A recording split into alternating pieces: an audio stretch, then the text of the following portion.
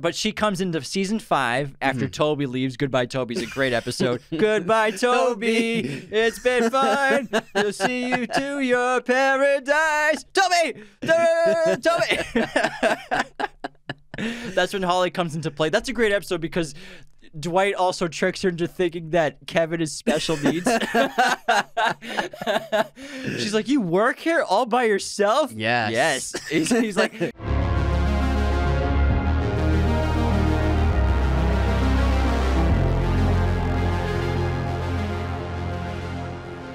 Hello, movie friends. Welcome back to the show. This is Anthony. And this is James. I'm very excited about today's episode because it's one of my all-time favorite TV shows.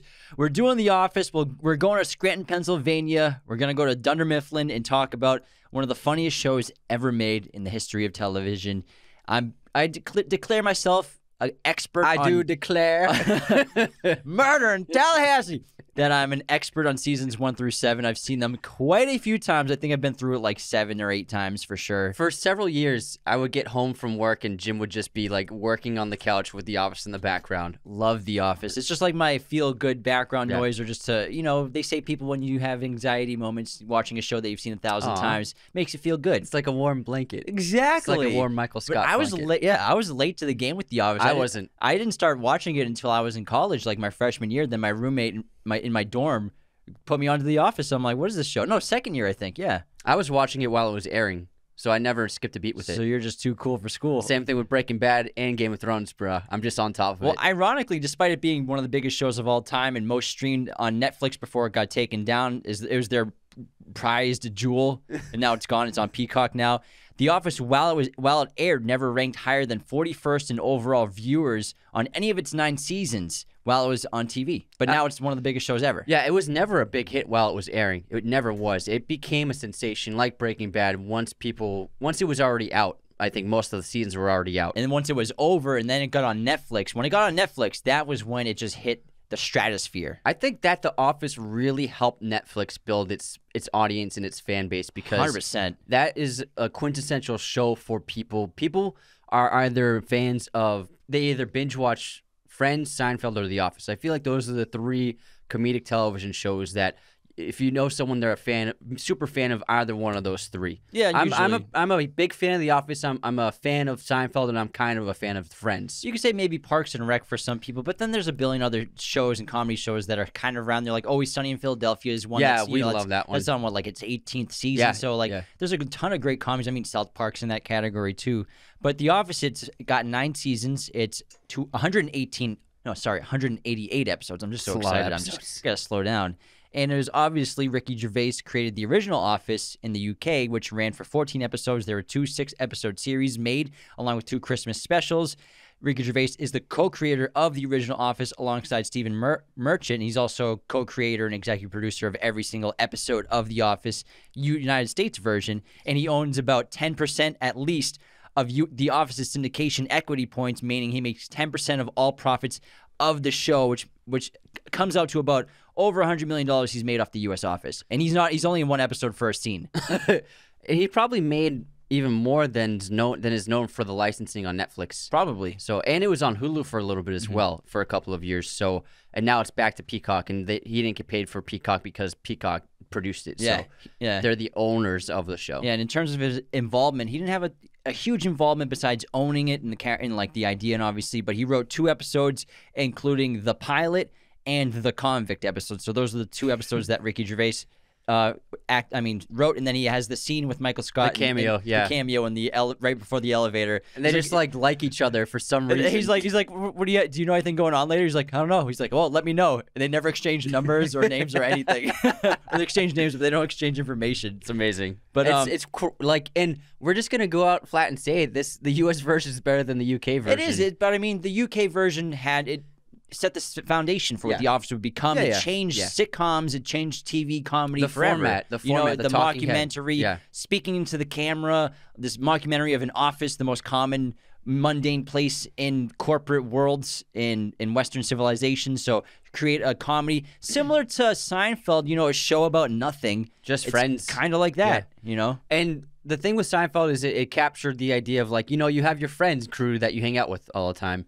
And The Office, it was a new environment and a new place for audiences to look at on television, because TV was always like cops and dramas and like, you know, other comedies like that. And no one ever saw like an office place environment on television before as like a syndicated television program.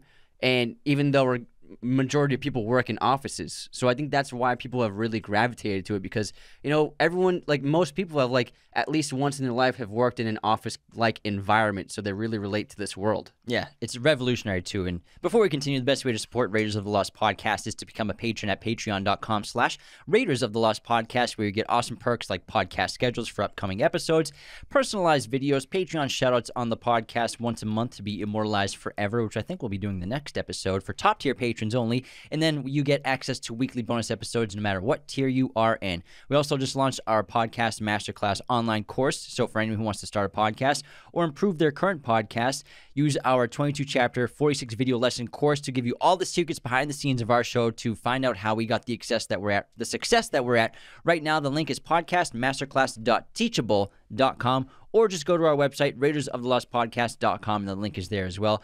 Be sure to follow, subscribe wherever you're listening. If you're watching on YouTube, hit the notification bell, and thank you so much for tuning in the world. Now let's get into The Office.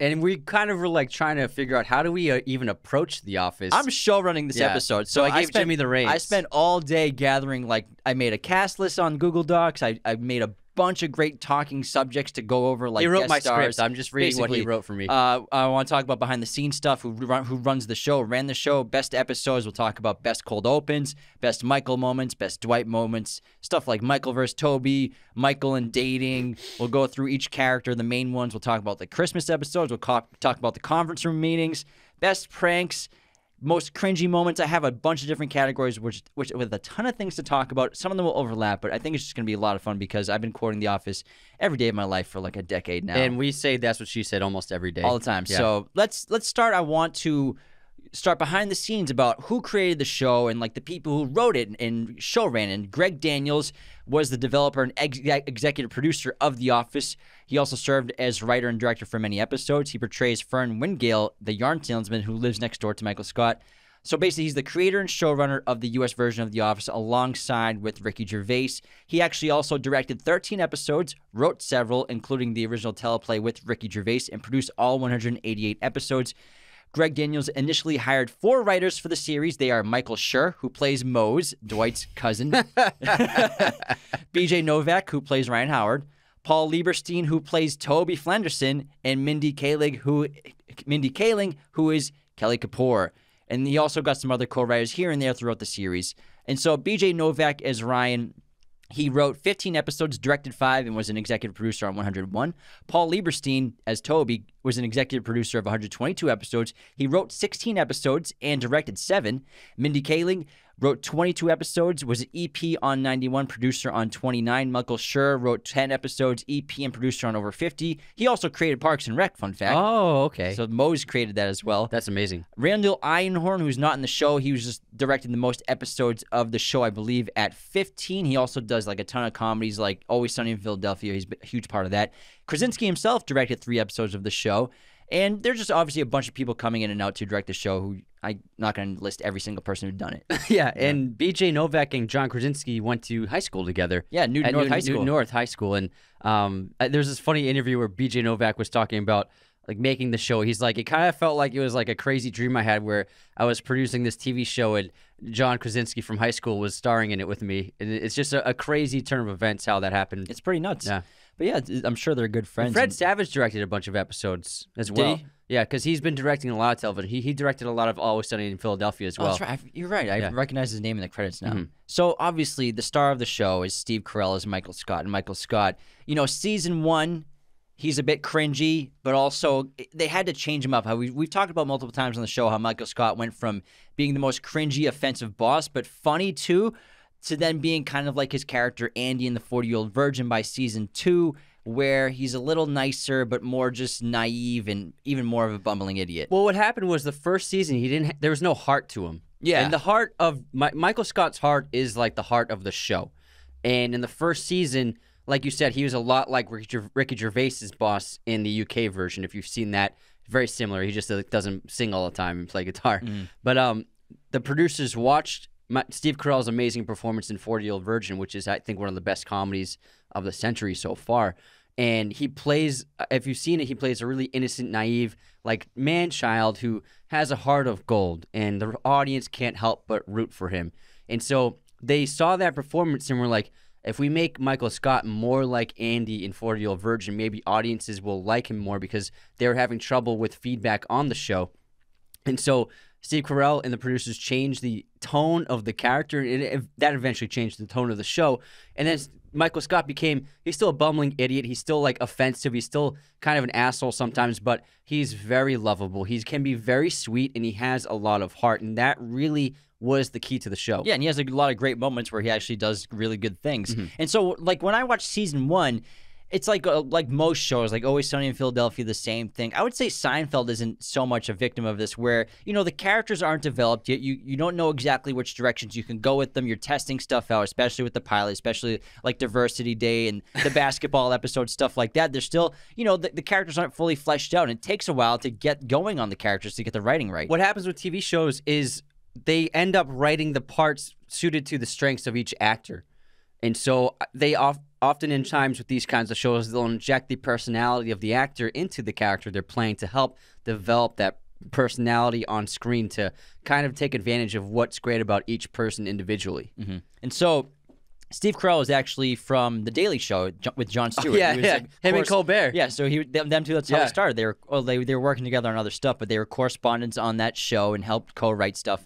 And then Steve Carell actually was going to do another comedy, like another sitcom pilot, and so he actually turned down The Office, but then that got canceled, so he took this because I believe they offered it to, like, Paul Giamatti and a couple other actors, but they turned it down. But then Steve Carell obviously hopped on it, and he changed his career forever. He also changed his hair forever. Yeah, season 1, he definitely got some work done after that, because it's on its way out the door. Yeah, it's pretty bad in season 1. It's almost gone.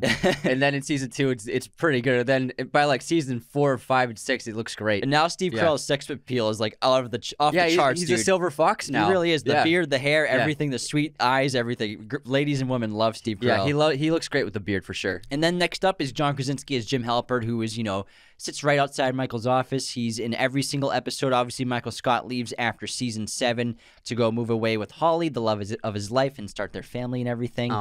And then Jim Halpert is probably the next lead in the show. I would say him and Pam Beesly in their relationship and off and on relationship at the beginning of the show. You could say Jim is a kind of like a glue to the show. Yeah, you know, he's like who we relate with the most probably. And then so I think Pam and Jim are the people we relate to the most. But Jim, I feel like Jim gestures to the camera more than anyone. Oh, for sure. He looks at us more than any other character does. So I think that makes us relate to him more. Like when Karen points that out to him for the first time, she's like, why is Jim always looking at the camera like this? The look. I love when Michael pretends to be like Jim. He, like, messes his hair up. He just starts doing the face like, and he's just, like, shaking his head like, yeah, I don't care about anything, man. I'm cool, man. But Jim Halpert, he's an interesting character. He feels like a stage that we've all been in our lives, where we're in this kind of, not like dead-end job, but a place we don't want to be. We're not fulfilling our potential. We're plateaued, man. And he's at that point for much of the show, and then he starts to take his life a little more seriously, and he, you know, he gets co-manager with Michael Scott, and then he goes off and starts his sports agency with the other characters in the There's show. always, like, this feeling of unfulfilled potential within him that he feels about himself. And, you know, like, Ryan has that great line where when Jim says he's going to go on vacation, he doesn't know where to. He doesn't know he's going to go. The globe. And then Ryan's like, Jim's not going on vacation. Jim has the same ham and cheese sandwich every day for lunch. Jim sits at the same desk every day. He's coming back to work. He's like, if I was a betting man, I would say that Jim's going to have a nice weekend in Philadelphia. Yeah, exactly. So that's a great character description for Jim. And then Pam's kind of in the same door as Jim Halpert. Sorry, as Jim. Pam Beesly, played by Jenna Fisher, where she's kind of the same spot too, where, you know, she's unfulfilled potential. She doesn't know what she wants to do with her life. The opening of the show, the first few seasons, she's in this endless engagement with Roy, who's played by Roy Anderson, David Denman, who they've been engaged for like 6 or 7 years. It's an ongoing joke between their characters and everything, and so she's trapped basically in that engagement. She doesn't know if she's ever going to get married, but she has feelings for Jim for sure. But she also wants to pursue art and things that she's interested in rather than being the secretary of a paper company. Yeah, I feel like I was always so mad with the relationship with Roy because like Roy's like kind of an okay guy, but he's not a very good boyfriend at all. And so there's lines he says like, where she's like, oh, is this the only Valentine's present you got me? Then he's like, no, I'm gonna give you the best sex of your life when we get home. It's like, that's not what a girl wants to hear on Valentine's Day. You know what I mean? Stuff like that. But I think a lot of women find themselves in relationships that they're stuck in, and especially everyone. Yeah, and especially if you're in like a small town, you could say like Scranton, and the options aren't like multiple, So I think you get stuck. So I understand that. I think we've all been in stuck relationships that we didn't really want to be in long term.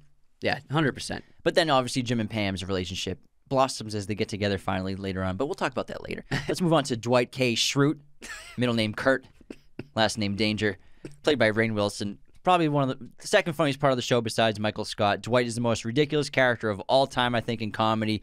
I love everything that Wilson did with this character. The back and forth with Jim is so great, all the pranks and everything. The obsession and worshiping of Michael Scott is epic. It's just every episode, I just can't wait to see what comes out of Dwight's mouth. Yeah, him and Angela is great. Him and his beet farm and his mows, and it's all ridiculous. And Dwight, like, he is like the perfect, like, you need a wild card. He's like the Charlie from Always Sunny in Philadelphia. He's like Kramer from Seinfeld. Like, you need that wild card in the show to really help add some crazy bit of zany humor to it. Yeah, and that's what spice. Dwight does. Every episode he adds the spice. Like Michael does plenty, but like Michael's the entree, and Krasinski and then Halpert and Beasley are the sides, but Dwight's the spices. Yeah. He adds so much to the show. It's amazing. I love Rainn Wilson. He's awesome in this. And then we have Ryan Howard, a.k.a. BJ Novak, who starts off as the temp at the show and then eventually works his way to being a salesman. And then he goes full corporate, and we know the rise and fall of Ryan Howard. The youngest CFO in Thunder Mifflin history. And it's incredible. He's such an ironic character. His character probably transforms the most from beginning to end of the show than anybody. Yeah, definitely. Because he becomes like, he just seems like a normal dude, like temping just for the money and kind of getting experience for college. And then he just becomes like kind of like a wild card like Dwight himself, where he just gets into ridiculous situations and he becomes a criminal and everything, goes to jail, grows a beard, goes mad with power. Like whenever he's visiting back from corporate, it's so funny. Like the pretentious attitude he has, it's amazing. Yeah, and then him and Kelly's relationship is so funny. How's my favorite branch? Toxic. Back in the annex. Him and Kelly is insane. Ridiculous. It's unbelievable. Jan Levinson, played by Melora Hardin, is my favorite love interest for Michael Scott, probably besides Holly as well. Because of how awkward it is. But like it's ridiculous because Jan and Michael, they have this thing going on where Jan, she's divorced and she's unhappy in her life. She's like a midlife crisis for many of the episodes and seasons. And it's so much of a midlife crisis where she decides to date Michael Scott publicly. She can't even believe she's dating him half the time. Well, I can't remember the lines. It's something like it's do that and then collapse into myself like a black hole, or no, like a dying star. And then I mean, Jan and Michael are the reason for the dinner party. Yeah, so great. One of the best episodes ever. I think it's my favorite episode, and these two actors, they're so great together. The comedy is so cringe and so ridiculous. It's like, it's amazing. Like, there's no way that Jen ever loved Michael when you watch the show. Like, there's no way that she was ever in love with him. Yeah, it's sort of just that I'm in this situation. I guess I'll date Michael Scott. And just like how they started dating with the trip to Sandals. Yeah, I got in the photo. 2 tickets to paradise. Pack your bags, we're leaving now. Because he gets them for Carol. Yeah. After dating for like 3 weeks, and asking to marry her. Yeah. And then doing the Photoshop job on her family ski trip to make the greeting card, Skeezen's greetings. You never went on a skiing trip with me. Yeah, it's me and your kids. But you didn't. That's my ex-husband. Well, you didn't know that I was there with you in your heart. That's amazing. But then Jen goes with them. Yeah, it's so great how she's trying to hide the relationship from corporate, but Michael just blurts it out because he's an idiot. And then they sign the contract of their relationship to make it public for the company. And he's like, I'm going to frame this on my wall. It's a contract of love. Oh my god, it's so amazing. It's ridiculous. We'll get more on that. Daryl Philbin, another great character, played by Craig Robinson, who goes from the warehouse crew to eventually coming upstairs when Joe becomes boss of Sabre Company, Dunder Mifflin, and Daryl's great comic relief in the show. We love his musical talents and everything. And, you know, I think him and Andy have a bunch of great episodes together. Like, one of my favorites between them is when Andy discovers that one of the printers lights on fire, so Daryl had been waiting for a moment to get back on Andy for something, so he starts egging him on that to become a whistleblower and everything and filming everything. So Daryl's kind of like the Jim category of we're like living vicariously through them in this weird situation in work environment. Daryl's the most reasonable person on the show. Yeah, probably. Him and Jim, I think, are the most relatable. Yeah, and Pam, 100%. Who plays obviously one of the most ridiculous characters. She's the petite 100-pound super Catholic woman who has the love triangle with Dwight Schrute and Andy Bernard. Obsessed with cats and pictures of babies in adult clothing. Yeah, playing instruments. And cats, and like her character's great, and like all the things that Dwight gets into with her. Obviously, they have the scandal where they're having the affair while Andy's engaged to Angela, but also their love when they have a relationship, a secret relationship, have sex in the office multiple times. It's always so funny when everyone discovers that. Angela, I think my best moment with her and Dwight is when Dwight kills her cat and puts it in the freezer.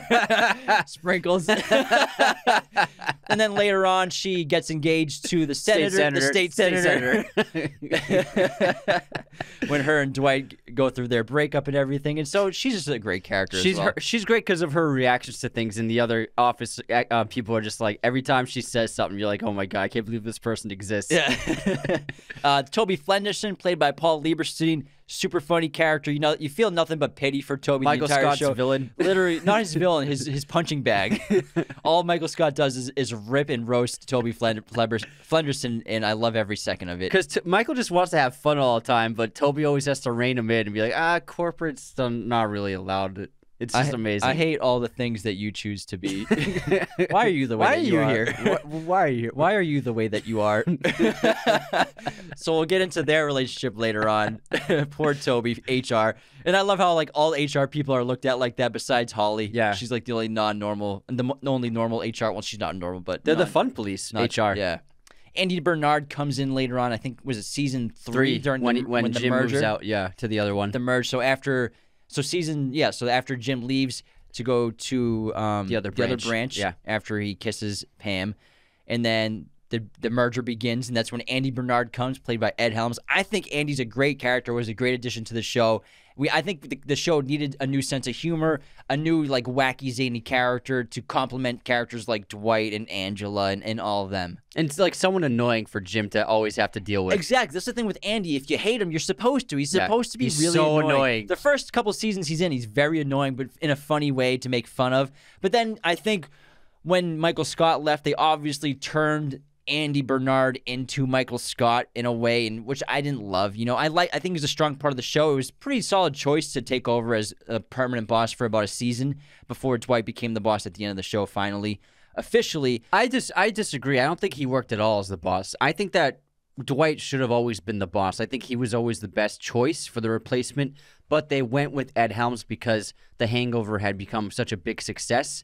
The producers were like, we should put Ed Helms as the lead. But you can't do like 2 seasons of the show with Dwight as the boss because you have to do 50 episodes, and it's like it's impossible to write that. Yeah, I guess. Dwight Schrute as that's why it's really only a couple of episodes, like the finale where he's like really the boss, and he obviously has that stint as the standing in regional manager when he paints the room black. Yeah, no, the other one, not that. That's because Michael's getting the job. Yeah, Michael thinks he's gonna nail the promotion. And then him and Andy paint the room black, and Andy's gonna be his number 2. It's great. But I mean, when Joe appoints him the acting regional manager, Joe, when Sabre's taking over because she needs a new boss.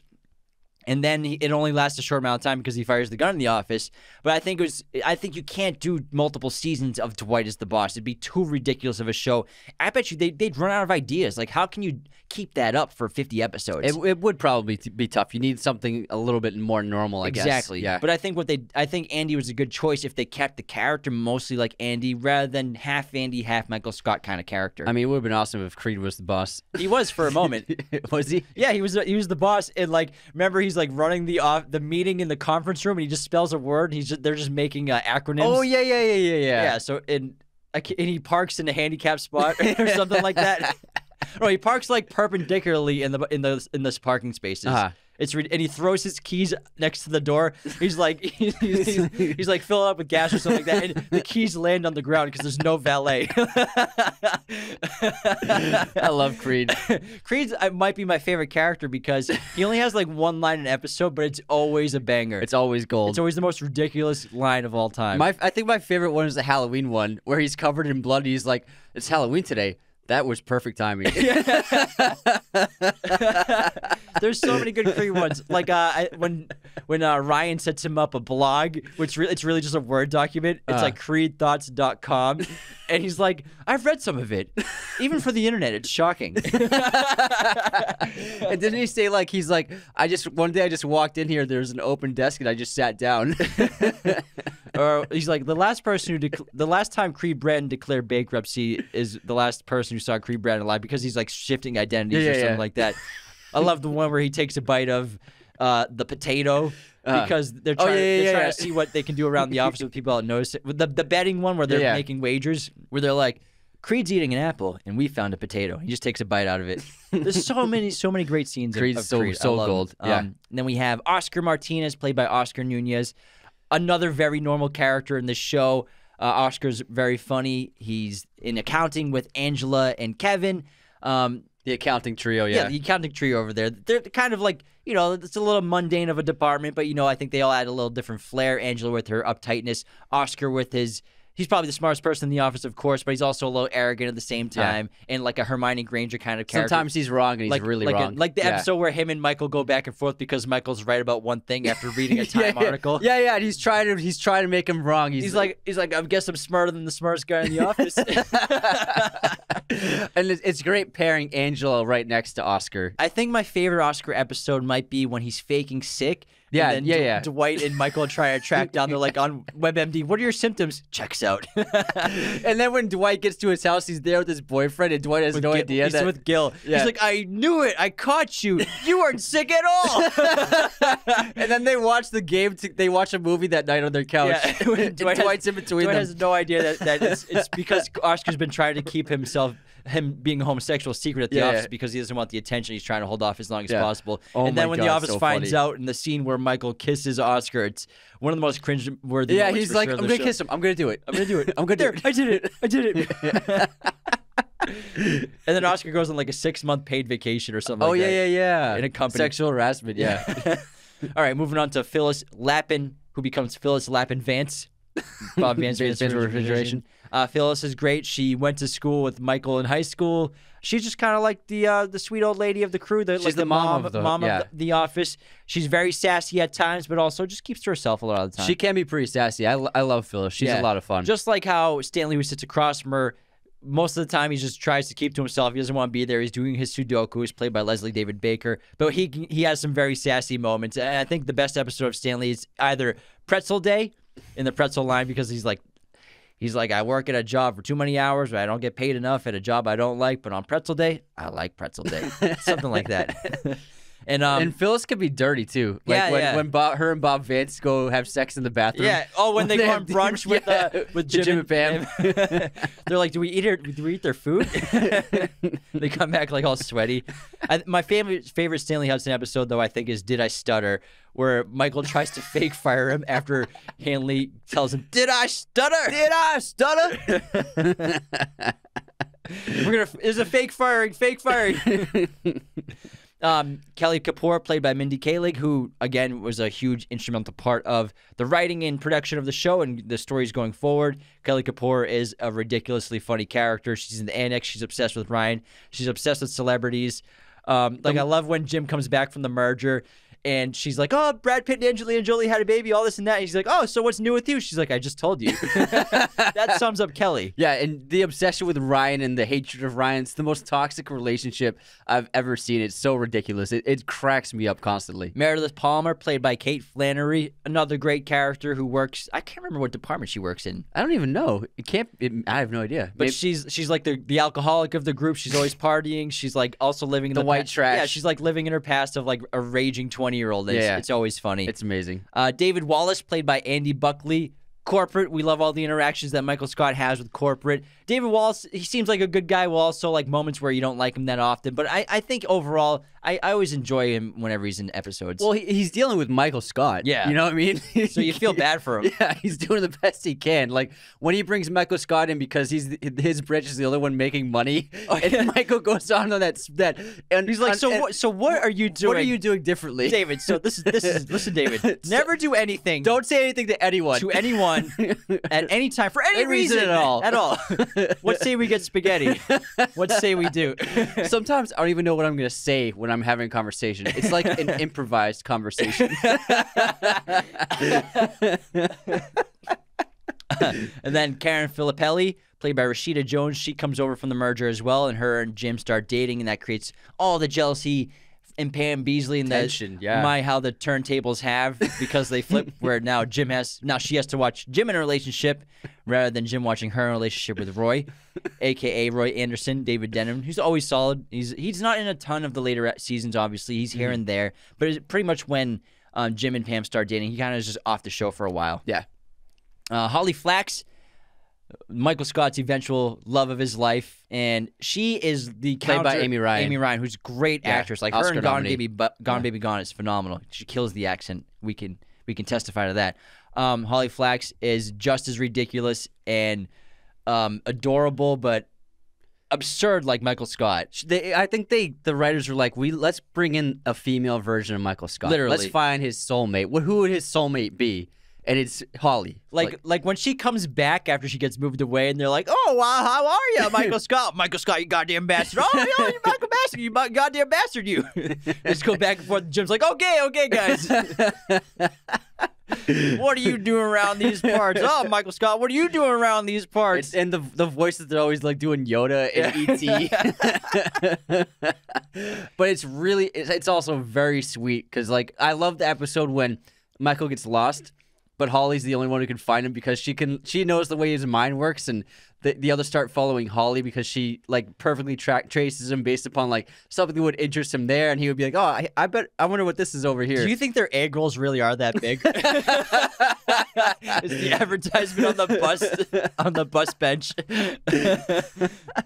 And then Creed's he's got his photo up on the thief. Oh, the thief restaurant in the restaurant of thieves. Because Michael dines, and you dined so much.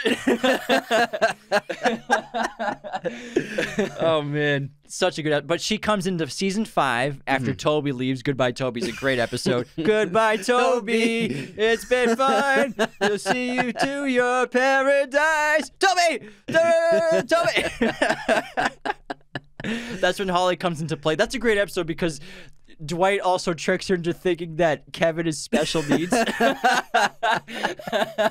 She's like, "You work here all by yourself?" Yes. He's like, "I think Holly wants to bang me." Then she like wants to take him out to dinner. "You drive your own car?" Yeah. I'm really proud of you, Kevin. Who's the actor who plays Kevin? That is what's his name? I didn't have him on the list for some reason. But Kevin's amazing. Kevin Malone is so funny. And have you ever heard that actor speak outside of character? He's been on like a bunch. Brian Bumgardner. He actually has an Office podcast. Yeah, I've seen the podcast, and like hearing him speak, he doesn't sound at all like Kevin. He just speaks like a normal person. Yeah, and it blew my mind the first time I saw it. I was like, oh my god, this is what he really sounds like. Yeah, Kevin's awesome character. I think he has one of my favorite cold opens, which is the Kevin spills the chili all over the floor. I don't think I've ever laughed so hard in my life. The first time I saw that. Funniest thing I've ever seen. He's like, it's the one thing that I do really good. He's like trying to scoop it up off the rug. Doesn't he say that he does like the Goodfellas method of slicing the garlic with a razor blade? Yeah. Oh my god. But Holly comes. Holly for another second. She comes in season 5. Then she gets pushed away because David Wallace finds out about their relationship, and then she comes back season 7. Mm-hmm. Erin Hannon, played by Ellie Kemper, she comes about halfway through the series. Great character, super funny. Another ridiculously wild, eccentric character to throw. And she replaces Pam as secretary when Pam becomes a salesman. Todd Packer, played by David Koechner, he's in probably like a handful or maybe a dozen episodes as just side character moments. You've seen him in Anchorman. But yeah, he's super funny actor. He's got so many great moments. He's like the most offensive character in the history of like TV, probably. We have Nellie Bertram, who comes about halfway through the show when Saber is created, and she comes later on when Robert California takes over. She was played by Catherine Tate.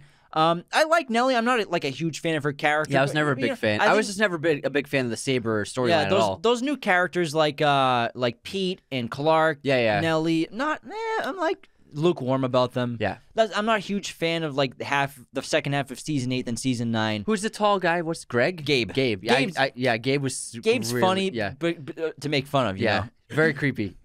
Hank Tate, who plays... Remember the Gabe line? He's like, for some reason, people keep asking me, are you guys still dating? About Erin. Or I love when Erin breaks up with her during the other Dundies, and she's like, hugging you is like hugging Skeletor, or something like that. It's like hugging a skeleton.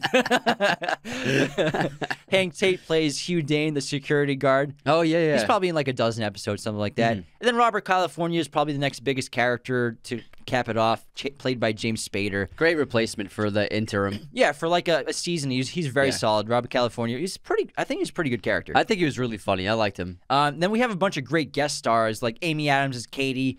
I think the episode is the Hut Girl episode, and she also has a love interest storyline with Jim for a little while. She's on Booze Cruise. Yeah, Booze Cruise in a couple episodes.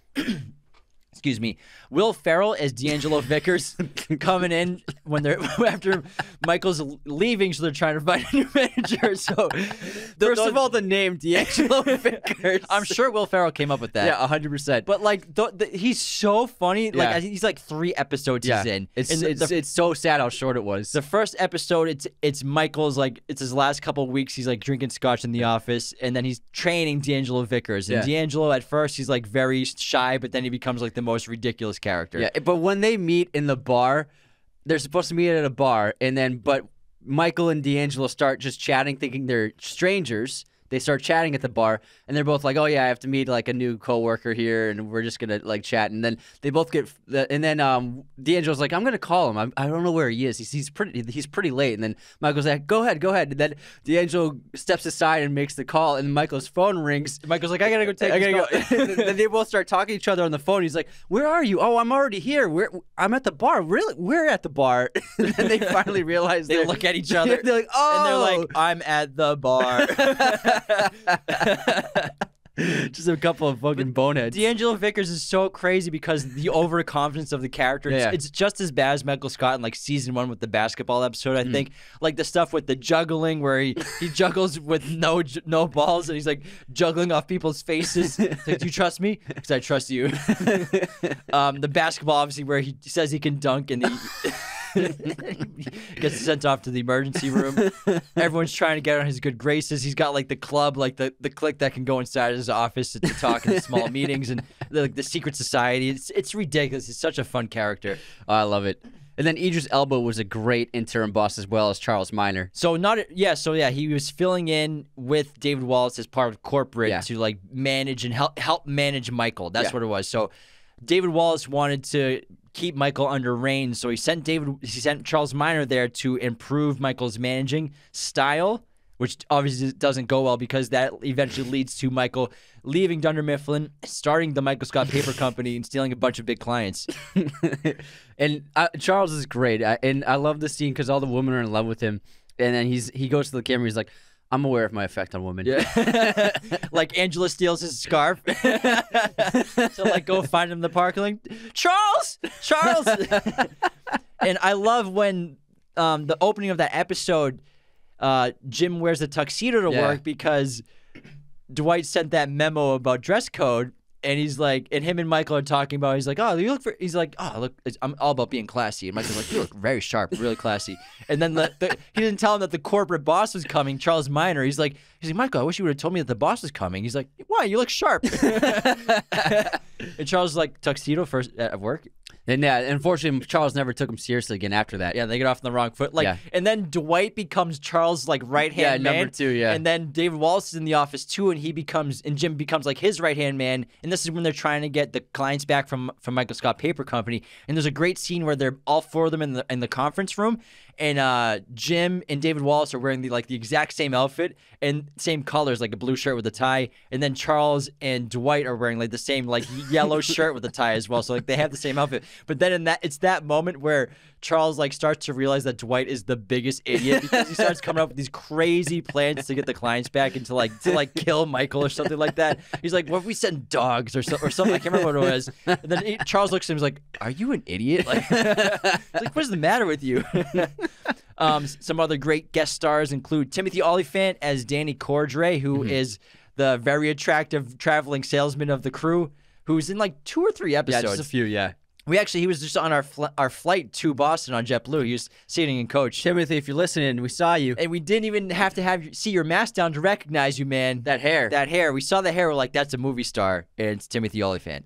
Danny Cordray, super funny, and then we learn about like the past date that he had with Pam Beasley. Yeah. But originally, it's confusion about why they didn't go on a second date. But the first time he's in the show, it's because he's going after a client that they want, and so Jim and Dwight need to call Michael in to get him there, and they're like, "Oh my God, Danny Cordray's here." And then Michael hires Danny Cordray to be a salesman at Dunder Mifflin, and he's like in the office for like an episode. He's like, "I gotta get the hell out of here." He goes back to traveling salesman. Then we have Kathy Bates, who comes on as Joe Bennett as the head of Sabre. Kathy's a great actor, super funny character. Michael becomes a little obsessed with her first couple episodes, but yeah, I love Kathy Bates in that role. Yeah. Ricky Gervais has one scene as David Brent reclaiming his role from The Office UK. Obviously, we talked about that earlier, where he bumps into Michael outside the elevators. Then a bunch of other small guest appearances: Jack Black, Jerome Bettis, Jessica Alba, Warren Buffett, Jim Carrey, Will Arnett, Ray Romano. So tons of great guest appearances. There are for sure plenty more. How about we go on and head into our intermission, since we still have so much to talk about? We might as well just take a little fun break and slow down a little bit, because I'm already starting to lose my voice. I'm so excited. Yeah, I mean, your blood is pumping, man. Man, I'm jacked up. Like, I blacked out the last 45 minutes. I don't even know what's going on. It's actually Thursday. All right, let's begin with our movie quote competition. What do you got? It's the first time I've ever seen you look ugly, and that makes me kind of happy. Huh. I don't know. I'm stumped. Bridesmaids. Oh, good one. Kristen Wiig. Nice one. It's when what's her name's crying in the car. Maya Rudolph. Okay. All right. Here's my quote. "What the F are you even doing here? Sir, I got lost on the way to college, sir." Animal House? Want me to say it again? Yeah. "What the F are you even doing here? Sir, I got lost on the way to college, sir." Apocalypse Now? Jarhead. Jarhead. Oh. I figured it was a war movie the second time I heard it. Good one. Guess this movie release year. Little Miss Sunshine. 2007. 2006. Ah. 6. Here's my movie release year. Hesher. Ooh, I like this movie. Yeah, Rainn JGL. Wilson. Rainn Wilson's in it. 2000 and... Was this before... Yeah, I'm going to...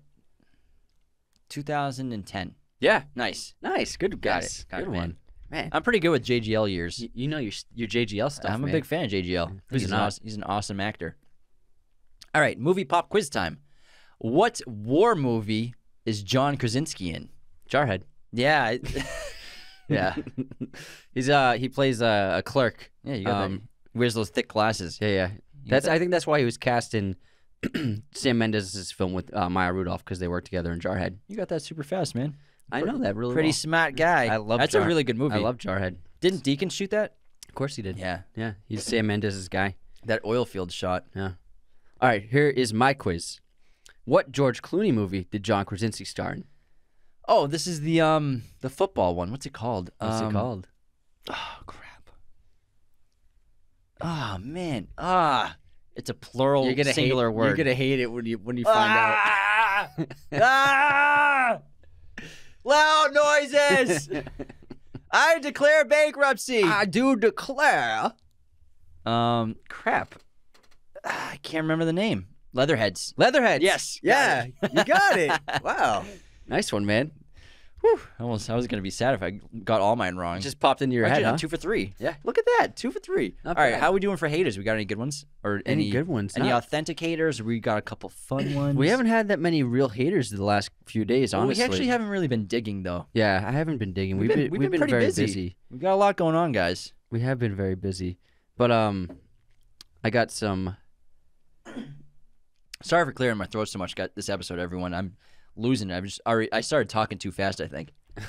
I got a good one from Matthew on our Empire List episode. The Good, the Bad, and the Ugly as the best Western ever made. You've clearly never seen Cowboys and Aliens. Unsubscribed. Thanks, Matthew. I couldn't get through Cowboys and Aliens, man. I don't think that's. I actually liked it. I didn't like it. I liked it. I thought it was pretty good. That was pretty corny. I know. I was disappointed because the idea is really cool. It's a cool idea. I don't think it's a great movie, but I thought it was pretty cool. I thought it was pretty good. You know, Jon Favreau's a good director. Yeah, he's a great director. It's the script. Why do you hate Jon Favreau so much? I'm kidding. That's our only hater. There weren't that many. All right. That's a good thing sometimes. Supporter of the week, 5-star review from Say It Ain't Lewis. Great commentary. These guys are great. Love their commentary and takes. Lots of fun. Simple review. Love it. Thanks so much for the review. I also have another supporter of the week. Who we got? I have to shout her out.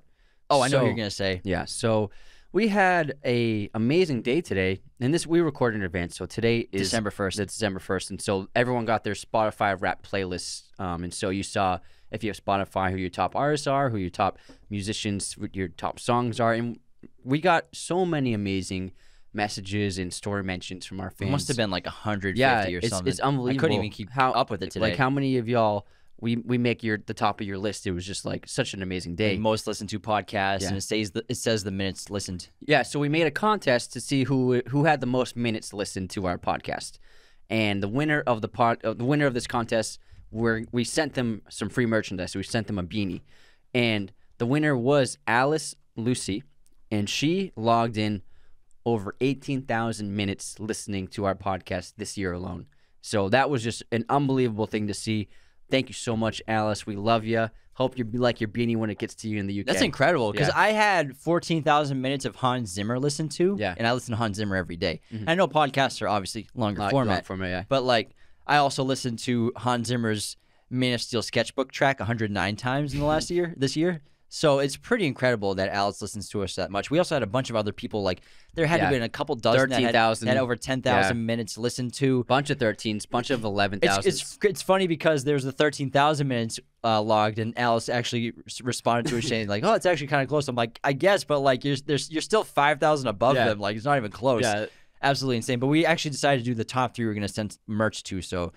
But she was number 1, but the other 2, you know who you are. Yeah, so thank you so much to everybody who sent us those screenshots and DMs and shared us on your stories and everything, and Twitter and Instagram saying where we are in your Spotify Wrapped top podcast, most listened to. Listen to me fumble through words all day.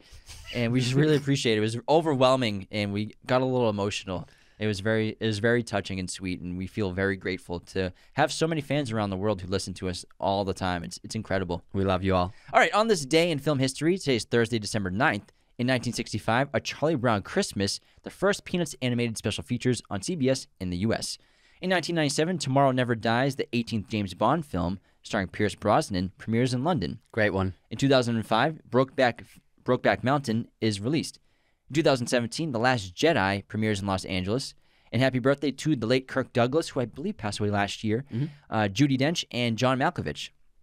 And Anthony and I have the same streaming recommendation. It is the new Beatles documentary, which just got put out by Peter Jackson, Get Back. Yeah, it's amazing. I watched a half hour of it today. I want to go back right now and watch it. It's incredible. You want to get back to it? Get Back. It's incredible. It's 8 hours of them of watching them in a studio make music. It's really incredible. I've never seen anything like it. It's an addictive show. It's incredible to see how talented these dudes were and to appreciate what real music was, because obviously most of the music today isn't real music. Made on a computer. People auto-tuning and barely like 12 people writing a song that has 30 lyrics versus and then a producer making the beat. Yeah. To watch the mastery of instrumentation and singing and rhythm and lyricism of these men in this band, the Beatles, and change the music forever and what they did. It's incredible to see, like, be in the rooms with them while they're creating songs like out of thin air. It's incredible. And it's all this black and white footage that Peter Jackson colorized. And so it's really sensational to see these images in color. It's such an amazing documentary. I'm only an hour into it, but I can't wait to finish it. Yeah, so for anyone who doesn't think the Beatles are the greatest band of all time, just tune into half hour of it. You'll be like, okay, I'm convinced. Even if you don't like their music, you just got to respect it. Respect the incredible talent, and it's otherworldly talent, really. Mm-hmm. Before we move on to the rest of this episode, though, I have to tell you all about movieposters.com, the #1 place to get your posters online today. Head on over to movieposters.com and use our special promo code Raiders10 to get 10% off your order today. The holidays are coming around the corner. There's no better gift to get the film lover in your life than an awesome movie poster of their favorite movie or television show. They have all sorts of sizes, framing, backlighting, whatever your poster needs are. They can handle it, as well as pretty much every movie and TV show imaginable in their arsenal. Again, head on over to movieposters.com and use our special promo code Raiders10 to get 10% off your order today. And our other amazing sponsor is special for you screenwriters or wannabe writers out there. Arc Studio Pro is the most efficient, streamlined, and elegant screenwriting software on the market. They have teamed up with us to offer a very special deal of $30 off their membership if you follow the link arcstudiopro.com/Raiders. They have all sorts of amazing features like the plot board, which allows you to easily organize your plot points and acts with this really cool digital flashcard drag and drop system. You can also add apps for your desktop or phone, online collaboration with co-writers, so it's like you're writing with Google Documents, super helpful outlining tools, revisionist management, and links to feedback. I use Arc Studio Pro every single day. I use Arc Studio Pro every single day for my screenwriting needs because it is the best software out there. Again, head on over to arcstudiopro.com/Raiders to get $30 off your membership and start writing today. All right, let's get back into our episode of The Office. So I figured from here on, I made a couple different things to talk about, like best episodes, best this, cold open, stuff like that.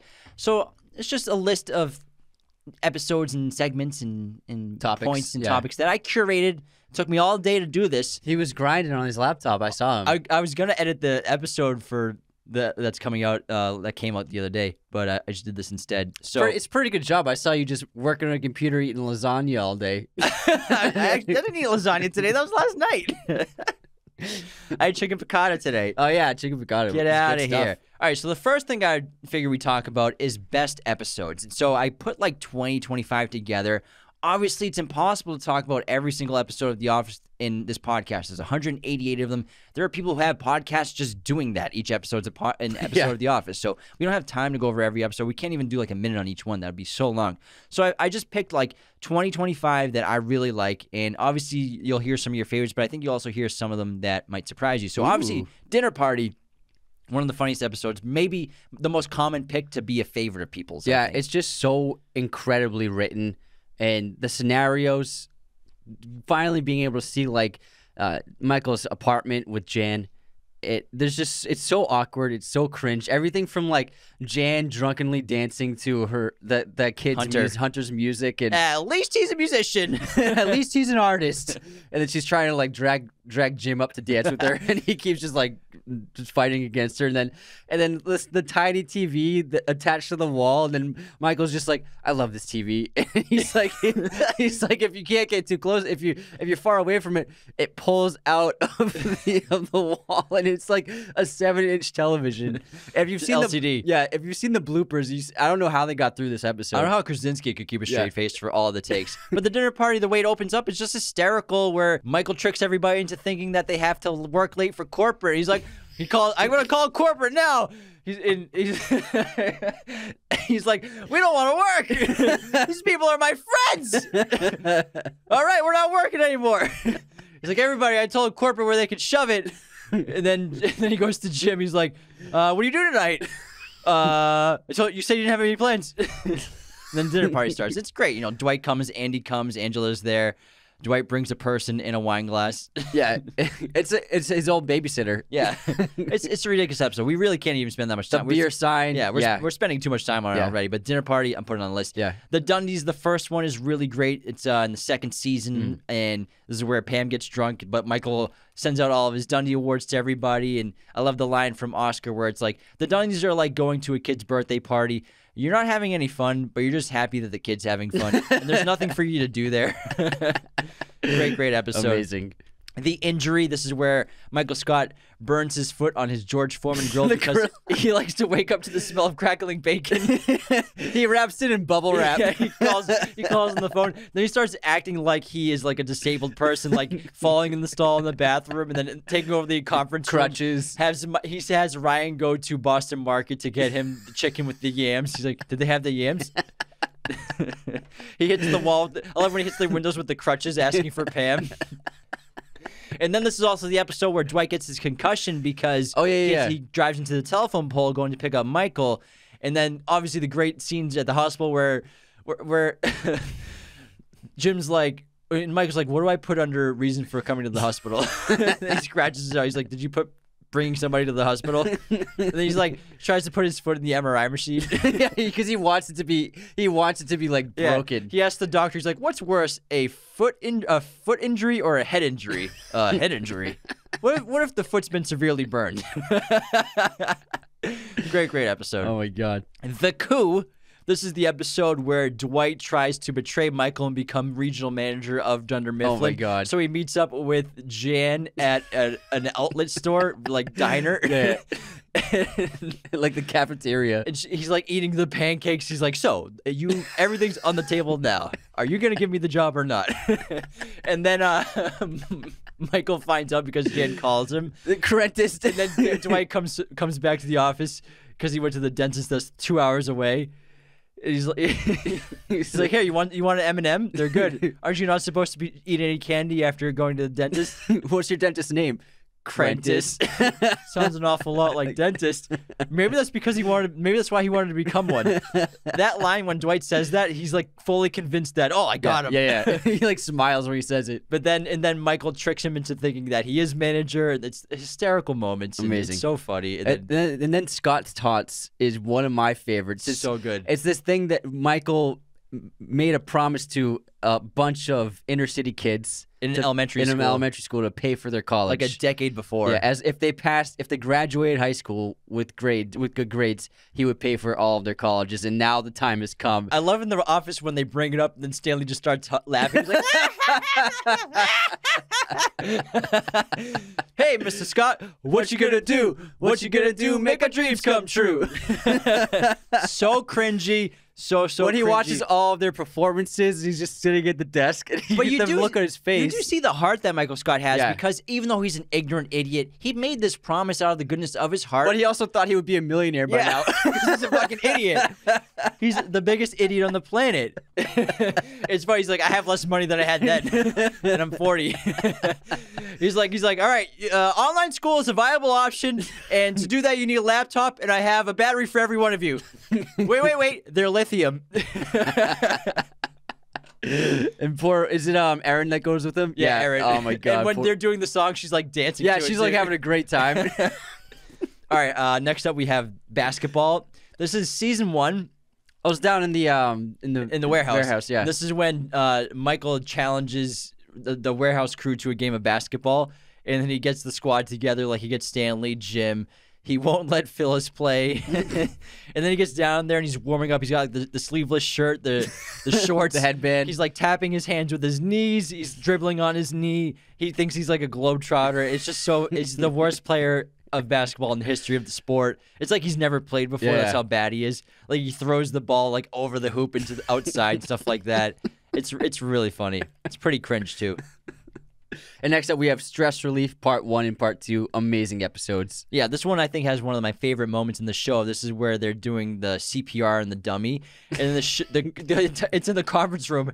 And then everyone just starts going crazy. Like, Michael's doing the beat to Staying Alive. Then Andy starts singing. Then Ellie gets up and Kelly start dancing to it. And then Dwight cuts off the face and does the Hannibal Lecter. Lecter. Hello, Clarice. And this is also when Stanley has his heart attack, and stuff like that. There's a ton of great moments in this two-parter. The Merge was a great episode when everyone from the other branch comes, with Jim obviously, but then this is where Andy comes. And then there's 3 characters who quit on that day because it's so awkward with Michael. Yeah. Really funny episode. Then we have Threat Level Midnight, which is the screening of the film that Michael Scott filmed over the several years. Yeah. And all the cast members had different roles in the movie, and it is so ridiculous. Jen's like, oh, he finally finished it. Oh, good for him. Good for him. Yeah. And everyone's in it. And the episode opens up in Threat Level Midnight where the assassin comes to take him out, but he dodges the bullets. Then he kills him. He's like, clean up on aisle 5. Michael's scarred. and then like Dwight thinks he's a robot. Then Michael's like, he's not a robot. I never told him he's a robot. And then at the end, he is a robot. He's like, oh yeah, he is a robot. So many great moments, like Jim's gold face, the villain, Oscar in the speed skating he has to strangle. Oh my god, it's so funny. It's ridiculous. And he hits the hockey puck into space. Yeah. All right. Then we have safety training. Really good one because the warehouse is actually dangerous, and that's when it opens where Daryl's like, we had an incident recently and he's on crutches, and he's like, I was climbing a ladder on a shelf, and a coworker who I will not name comes over, and then it cuts to Michael Scott. He kicks the ladder and says, hey, Daryl, how's it hanging?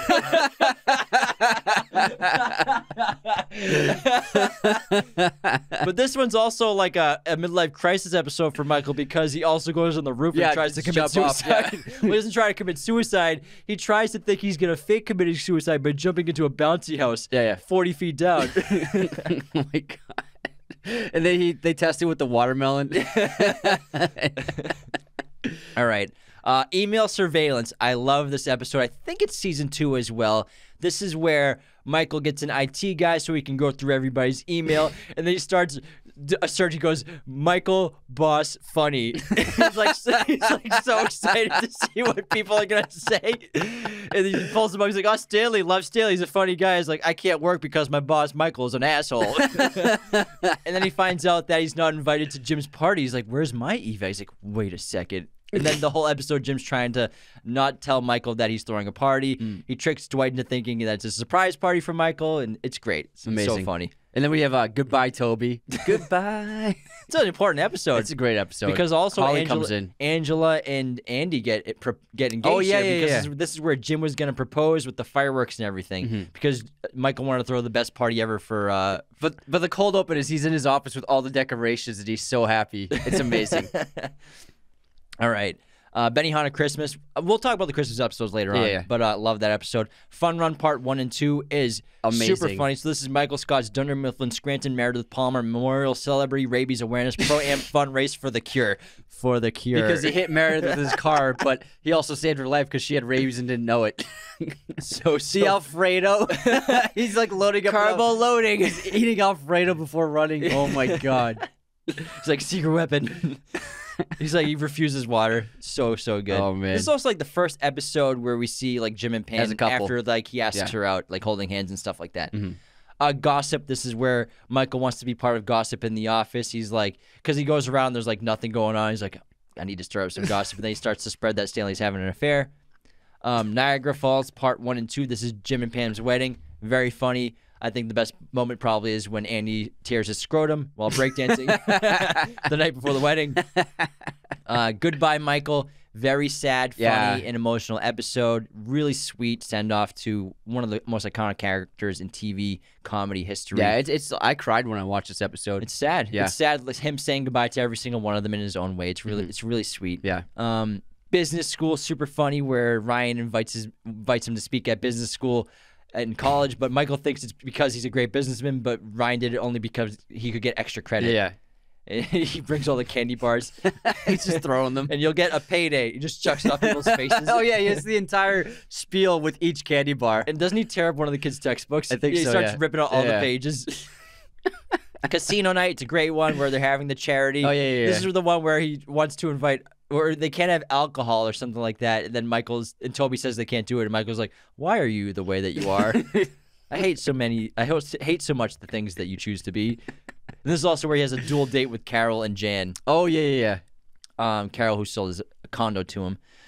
Murder, which is where everyone's scared about rumors of closing of the branch. So Michael starts the murder mystery story That's a fun one, in yeah. Tallahassee. Yeah. Goodbye, Michael. We got that twice. Sorry. The Job. This is the one where everyone's going to interview for the promotion at corporate, where Michael thinks he nails it because of who he is, but he doesn't get the job at all. Yeah, when he speaks with David Wallace, it's so fucking funny. Because compared to Karen and Jim's interviews, those go really well. And then when Michael goes in, it's like, oh my god. Well, Jim has the job pretty much. Like it's there, but then that's the episode where he goes to ask Pam out. Yeah, because she left the yogurt. That's probably the best final shot of any episode. Yeah. That was the season finale, I believe, of season 3. Yeah. And then Broke, that's when Michael's broke and he's working 2 jobs. And he screams, I declare bankruptcy! I declare! And Oscar's like, that's not how you do it. Beach Games, that's where Pam confesses everything about Jim and everything and gets everything off her chest after running across the hot coals. And he gets stuck in the sumo wrestler suit in the lake after Angela lets him float away. Really good episode. AARM, that is where they are selecting an assistant to the regional manager. Season 9, I believe. Pretty funny. One for the later seasons. Classy Christmas, that's the episode that Holly comes back, so he cancels the Christmas party. Cancels the first one, and then he wants to make a classy one. And then the finale, it's a very, very good episode. It's a great finale. It's the best of the last 2 seasons. It reminds you so much of the earliest episodes. The writing's great, the characters are great. It's a great send-off. It's hard to pull off a finale of such a long-standing show and such a beloved show, but I think they really did a great job with it. All right, let's move on to best cold opens. And again, if your episodes that you're thinking of aren't here, sorry, I did this today on the fly. Hey, you did a great job. Thanks. Those are just some of my faves. And then best cold opens, I think the best one probably is Fire Safety, where Dwight makes the fake fire and everyone starts freaking out. I think this is the opening to the Stress Relief 2-parter. Yeah, he burns the doorknob handle. Yeah. It's ridiculous. Like, Meredith throws the cat into the ceiling because Oscar's in there. He falls through. Oscar, save him! Michael is like throwing chairs through the windows. They all think they're going to die. It's so funny. Amazing. Best cold open, Identity Theft, where Jim impersonates Dwight. That's also a great prank. Bears beats Battlestar Galactica. That's a little blurry. That's better.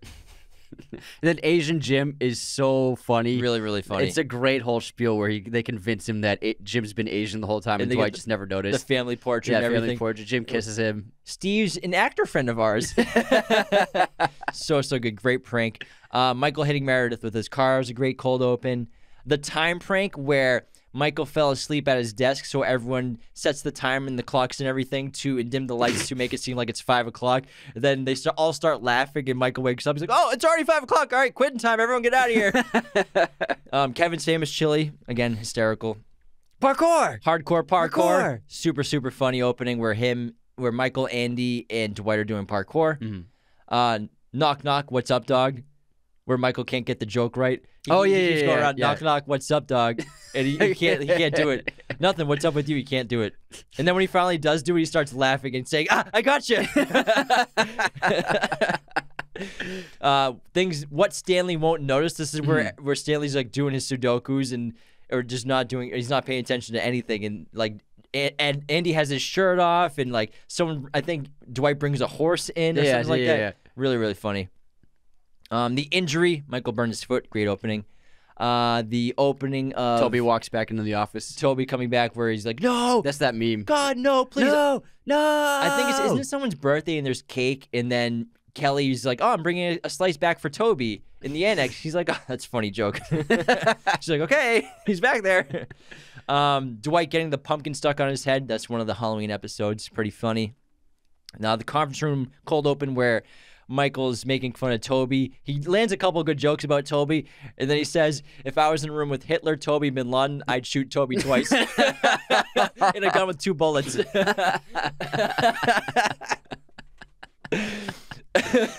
Down in Tallahassee, the cold open where they're working with Saber, and then Jim stages like his room is a murder scene, and he wrote on the wall, it was Dwight. The baby shower one where Dwight and Michael are practicing birth with a watermelon because Mike's kind of going to be the baby daddy of Jen's baby. Dwight's survival food episode where he's like, I have the best survival stock shelf in Pennsylvania, and he has to start eating like all the food, and him and Jim keep going back and forth like how many days could he last. The one where Jim convinces Dwight or tricks Dwight into fighting himself. And then Threat Level Midnight, Clean Up on Aisle 5, another cold open. That's great. Yeah, those are such great ones. All right, next segment that we're going to talk about is, excuse us, my voice is already going away. Just a lot of dialogue right now. You got this, man. You got this. Sorry for all the throat clearing, everybody. Just bear with me. Hey, we love the throat. It's all good, man. Yeah. You're good. I know. Best Michael moments, because I think Michael Scott's obviously the best character. George Foreman Grill, super funny. Michael Scott's Dunder Mifflin Scranton Meredith Palmer Memorial Celebrity Rabies Awareness Program Fundraise for the Cure. I think Date Mike is so great. When he finds out that he's on a date, he's like, "Wait, this is a date." It's so funny because he's normal and she's into him at first, and he doesn't realize that he's like, "Oh, I'm on a date." He puts on the Kangol hat, and then he starts like swinging the pool stick around. He comes into the bar with the hat on. He takes a stick and starts hitting the ball towards the girls. He's like, "Ha!" I'm Date Mike. Nice to meet me. How do you like your eggs in the morning? But that's also where he meets Donna. Yeah, for some reason she's into him. Prison Mike is hysterical too. That's the convict episode where everyone thinks that prison's more fun than The Office, and he does Prison Mike. He's like, they're like, what was the worst part about the prison? It was the gruel all day, every day, and the Dementors. Survivor Man. This is where I can't remember which episode it is, but Michael, I think he's having like a crisis, obviously. So he goes into the woods to survive. And Dwight follows him with a camera, and there's the camera's off. So he brings the camera with him, and he like starts cutting up his suit to like make, I can fashion like a hat, and then it gets cold again. So he's like, I'm sewing my suit back together with duct tape because it's starting to get cold again. Another great one is the care packages they sent to clients they were losing or have already lost, and then they have to talk to all. They go back to a bunch of them like, we need them back, and half of them are like, we already ate them. The turtles. Yeah, the turtles, the chocolate turtles. And then also when he follows the GPS's instructions, it drives right into the lake. It's a computer. It knows what to do. How about that? Lake? I thought technology was the future. How about that for technology? It's amazing. Safety training, super funny. Michael Klump, great. All of his characters are very funny. Hiding the new leads. That's a great one. So he can for himself. Because the salesmen are like getting too cocky and they're making too much money, so he hides all the leads. Then they end up losing them in the trash. What else we got? The roast, where Michael Scott hosts the roast of Michael Scott, and everyone roasts the hell out of him. and then the next day, he's like on a swing set in jeans and in like a jacket. Then he comes back and roasts everybody back. That's that great meme where he's like super sad, like looking into the distance, because all the roasts were too good. I love Oscar how he's just screaming at him in Spanish. The saying goodbye, Michael saying goodbye to everyone. It's a great moment. When he's creating an online dating profile and he makes his username Little Kid Lover. He wants women to know that he wants kids. Yeah, so he's like, so that they know where my priorities are. Lazy Scranton, that's the hip hop video him and Dwight make for the newcomers during the merger. Oh my god, that's so funny, that video. Scranton, what? The Electric City. Phyllis's wedding, where he is an usher because he's pushing Phyllis's dad down the aisle in the wheelchair, but then as they're going down the aisle, his dad stands up. And he wants to keep him down in the wheelchair. He's like pushing him down. And then he ends up just dragging the wheelchair like sideways down the entire aisle. And then he tries to stand next to Bob as the groomsman. Oh my god. And then he ruins the end where before they say I do, you may kiss the bride. He screams like, may now pronounce Bob and Phyllis Vance for the first time ever as a married couple. He gets it wrong. The local ad, I think it's a really cute episode. Which one's that? That's when the corporate sends those two guys to come create the local ad for a commercial. And Michael thinks like, oh, we're going to make this. This is the script that we came up with. And they're like, oh, we're just going to get you waving. And then they end up making their own ad because Michael fires them. And then it's the one that like they make their own with like the paper ball. Oh, yeah. That's going everywhere. It's actually a really good commercial. Yeah. And I think it's just a really good episode, and Michael spearheaded that. I think a great Michael moment is his proposal to Holly. Yeah. With all the candles in the office. It's one of the best moments of the show. Marriage! And then the water faucets go. Speaking of the marriage, when he tries to give a speech at Phyllis's wedding, and he's like got 3 different speeches to give, like opening jokes. He's like, I like to start with different opening jokes. It's also the same thing happens when Dwight gives his speech because he's the best salesman in the company, and he goes, oh my god, and he just keeps hammering it. But Michael goes up first to do like a bunch of jokes. And he's like, oh man, it's good luck up there. It's a tough crowd. I entertained the man who entertained thousands. The Dundies, great episode. The obviously. final Dundies, the last yeah. Dundies with D'Angelo Vickers is really funny. And basketball episode, I think those are all the best Michael moments. Obviously, I think every episode has best Michael moments. It's impossible to. I gotta say, I think my favorite Michael moment is the LCD TV on the wall in his apartment. It's just so friggin' funny. That's a 7-inch plasma screen TV that you just broke, babe. Good luck paying that back on your zero pay and zero benefits salary. Your no salary and zero benefits, babe, or something like that. But like, he's just like, when he pulls it out, he's like, I love that TV. He pushes it back in. I can pull it out or I can push it back in. I love the table that he built. It's like 3 different shaped woods. She's like, "Oh, did you build that?" I'm so bad at stuff like that. The beer sign. Oh my god. And then Jan thinks that Michael and Pam has like a past. He's like, "Oh, if you ever need trouble with your inputs or anything, just let me know." She's like, I bet you are, or like, I can help you out. Yeah, I think the TV, man. I think it's so good. I think one of the best jokes in the episode actually is when Pam and Jim bring a bottle of wine, and then Jan's like, "Oh, this will be great to cook with." It's like the most offensive thing you can do. Or what about when they go to take a tour of the bedroom and they learn that Michael sleeps at the end of the bed? The little dog bed. Little cot. Well, also the camera's set up because she films him having sex and critiques him later on. But she's like, "Yeah, he just curls up right there. It fits like a glove." Jan has space issues. Oh my god. That entire episode, man. That whole episode is the best Michael moments. We should do like a watching party of that episode. That'd be funny. It's like 40 minutes. It's so fun. It's so amazing. Every line and joke in that episode hits. All right, let's get to Michael versus Toby. The battle of the century. So there's so many great moments between these two characters. I think the best is probably when Michael frames Toby for drug possession with the caprese salad. I'm losing money on this, man. I'm losing money on this. Yeah, he's like $500 for the caprese salad. And he calls the cops on them. Since when is it illegal to put caprese salad anywhere? On Goodbye Toby episode, when Holly comes and Michael's doing like the goodbye thing in the conference room and he gets him a gift, and then Holly walks in the room and he tries to hide the gift, but it's a rock. Then he tries to like sway it as a positive. No, he blames it on somebody else. He's like, "Hey, who did this?" And then Pam convinces him to give him his watch. The Bin Laden joke. Yeah, the watch. What's your real gift? The watch. Oh, that's so sweet of you, Michael. The no, God, no. The line he says, "You are the silent killer, Toby," when he's talking about the corporate dangers and hazards of like carpal tunnel, stuff like that. Threat level midnight, the scene where Toby's head explodes for no reason at all. And Michael's like, easily the most expensive shot in the movie, but it was essential to the plot. It's nothing to do with the movie. And it just happens randomly. He replays it like 8 times from like 10 different angles. I love the deposition episode's great because Toby's there during it. And I love when they're reading Michael's diary and it says it's talking about a hot guy in the office, Ryan, and then Toby starts cracking up. And then at the lunchroom, Michael just slowly pushes his tray off the table.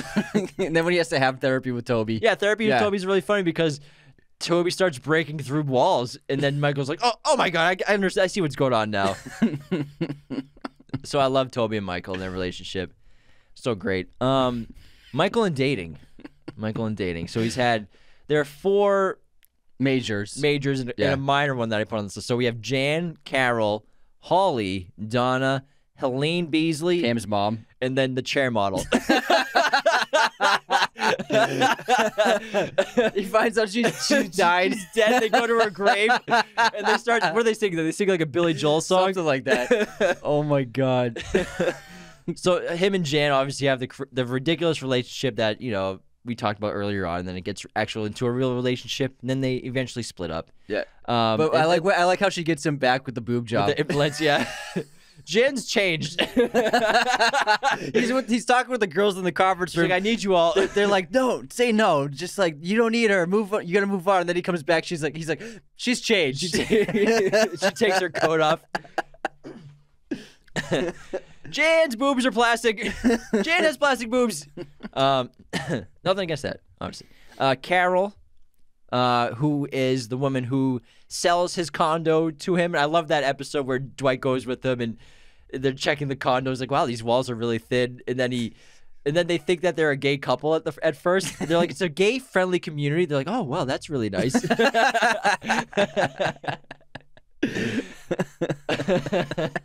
Holly Flax, and they're literally they're the male female version. They're made for each other. And it's great when they finally reconnect because Holly is forced to leave and they try to do the long distance, but it doesn't work out. The drive over is really sad. It starts really sweet, but then it gets really sad and dark, and then they break up, and then Michael finds out that she's coming back and she's dating that guy AJ. Also earlier when he goes to that office and finds out, but he also steals that document. Yeah, and Pam says that it's not over because she read it.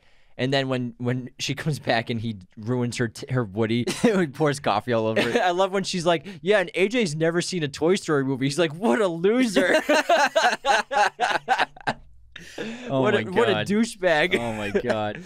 Donna is the person that he is the mistress of. The bartender. Yeah, the bartender from Date Mike episode. And they have like a few episodes of a fling. And then he finds out that she's married. Really, really great little character. Then Pam's mom. Helene Beasley, who the relationship's great and they get along. It's so funny when Pam finds out finally. He tries to tell Jim about it. He's dating Pam's mom. He's like, no, you're not. He's like, what color is her car? She's like, it's green. And the seats go all the way down. All the way. He's like... And then they tell Pam, he's like, I'm dating somebody's mother in the office. I don't know how to tell him. And she's like, who is it, Michael? Who is it, Michael? Who is it, Michael? And then he breaks up with Helene on her birthday when he finds out how old she is. Oh my god. Oh, that's right. Then the cherry model episode is great because he's going through the catalog. He's like, I'm ready to date. Use the chair model on page 86 as reference. And then he ends up like thinking that they're star-crossed lovers. Yeah, and Dwight tracks her down. Also, the woman from the blood drive. That's a the good one. Yeah. The glove girl. Mm-hmm. And then he has like the what does he have, like a dating or something in the warehouse? They open up the doors. Speed dating, yeah, something like that. Let's move on to Michael in corporate. Ton to talk about. Some of the favorite moments are when his branch is supposed to be shut down. He tries to stop it, and him and Dwight go to David Wallace's house, and they think they did something, but they didn't do anything. They're like, we did it! Eventually, Scranton branch becomes the only profitable one in that great moment in scenes where he goes to corporate, and David Wallace is trying to figure out what it is he's doing, and Michael has no idea what it is. Oh, obviously when Michael quits and starts the Michael Scott Paper Company, which I think is a highlight of that season. Oh, I think it's what, so season good. 6? Yeah. It's really funny. And it's really great. Good. And then he gets the dream team together. Yeah, Ryan and Pam. Yeah. they're working on a poker table. Yeah.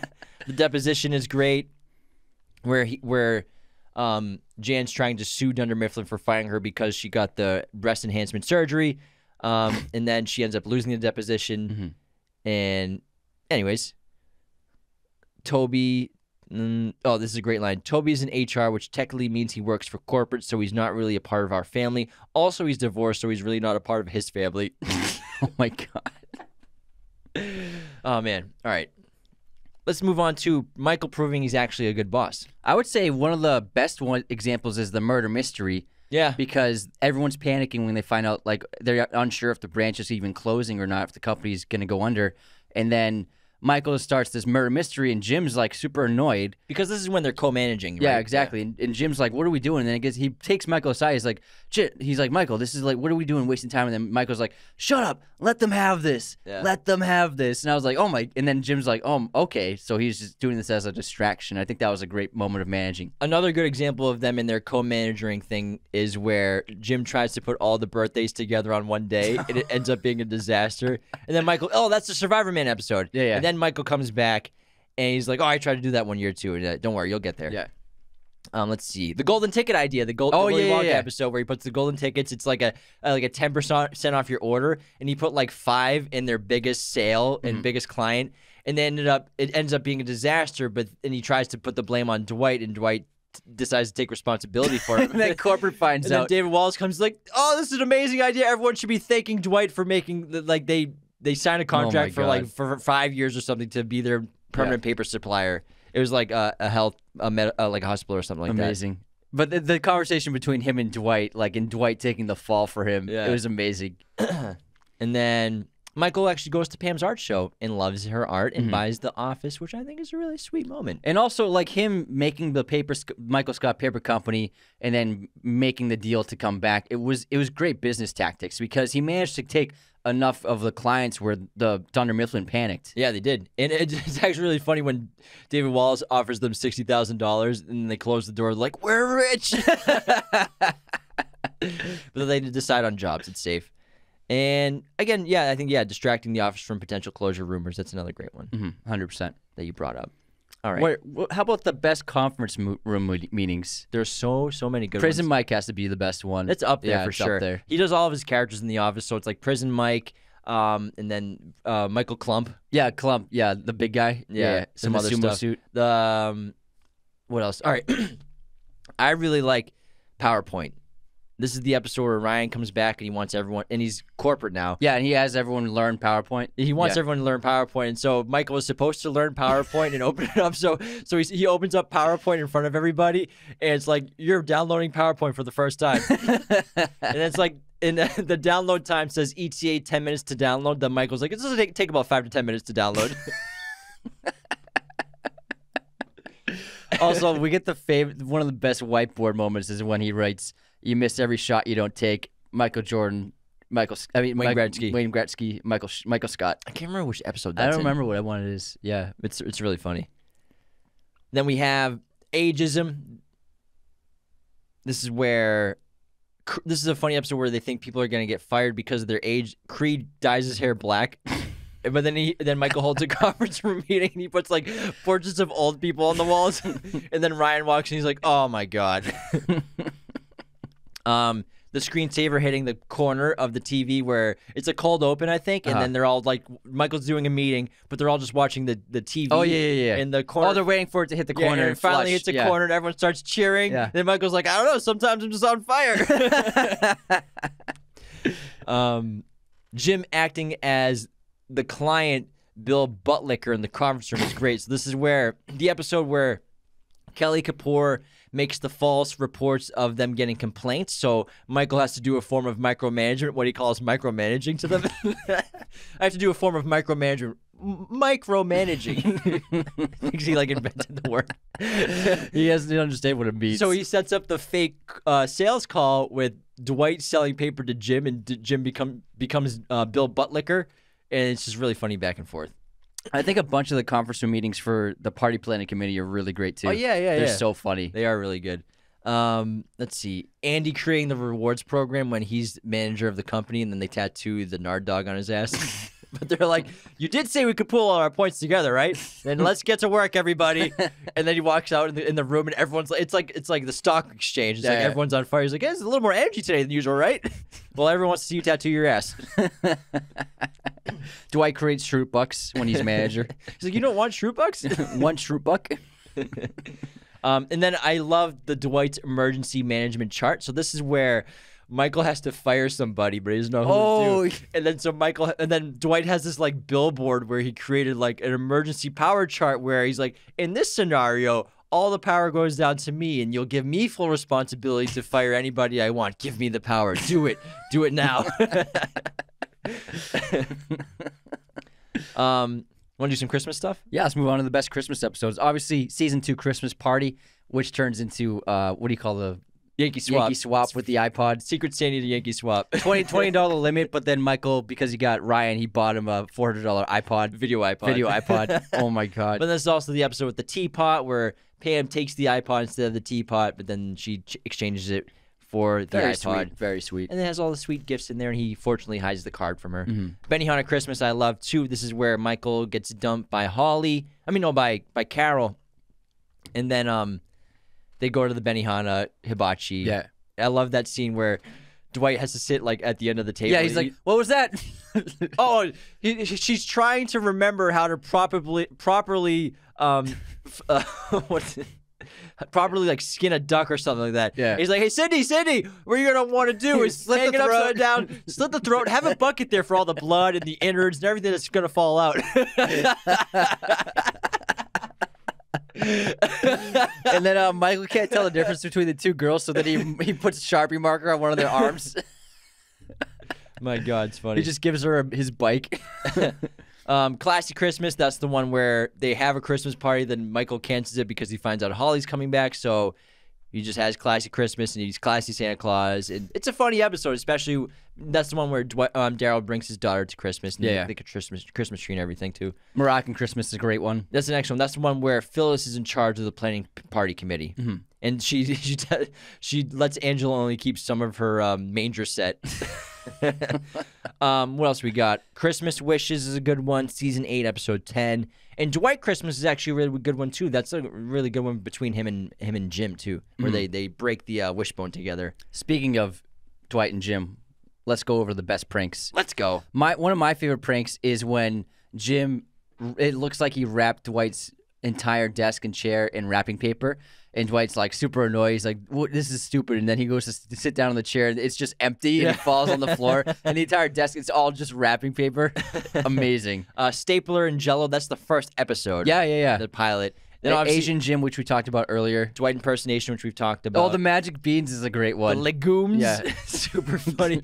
where Dwight thinks he's like the ultimate tradesman because he starts with like a thumbtack or something and then he trades up to a telescope. Yeah. Then he trades the telescope for the legumes. And then when Jim pretends like he's a vampire with like the symptoms of vampirism. Oh, because the bat's flying in the office. Yeah. He pretends he got bit and then like at the end of the episode, Dwight's got like a steak ready to kill him. He touches Karen's garlic bread. He's like, man, your bread's piping hot. She's like, Jim, that's cold. No, Jim, that garlic bread's stone cold.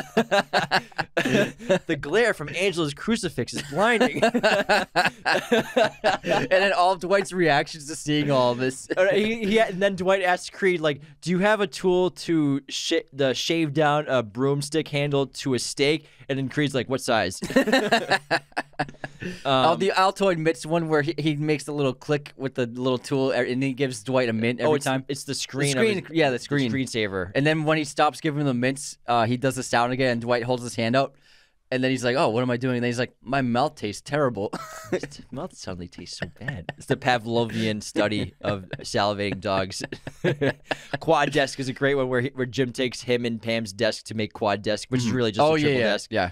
I think he puts Dwight's phone under a quad desk and he actually answers it. Gaydar, where this is where Jim is at the other branch and Michael and Dwight call him to find out about Gaydar, and then he sends it to him at the end of the episode. And he uses it on Oscar, and then he uses it on his belt, and it starts blinking.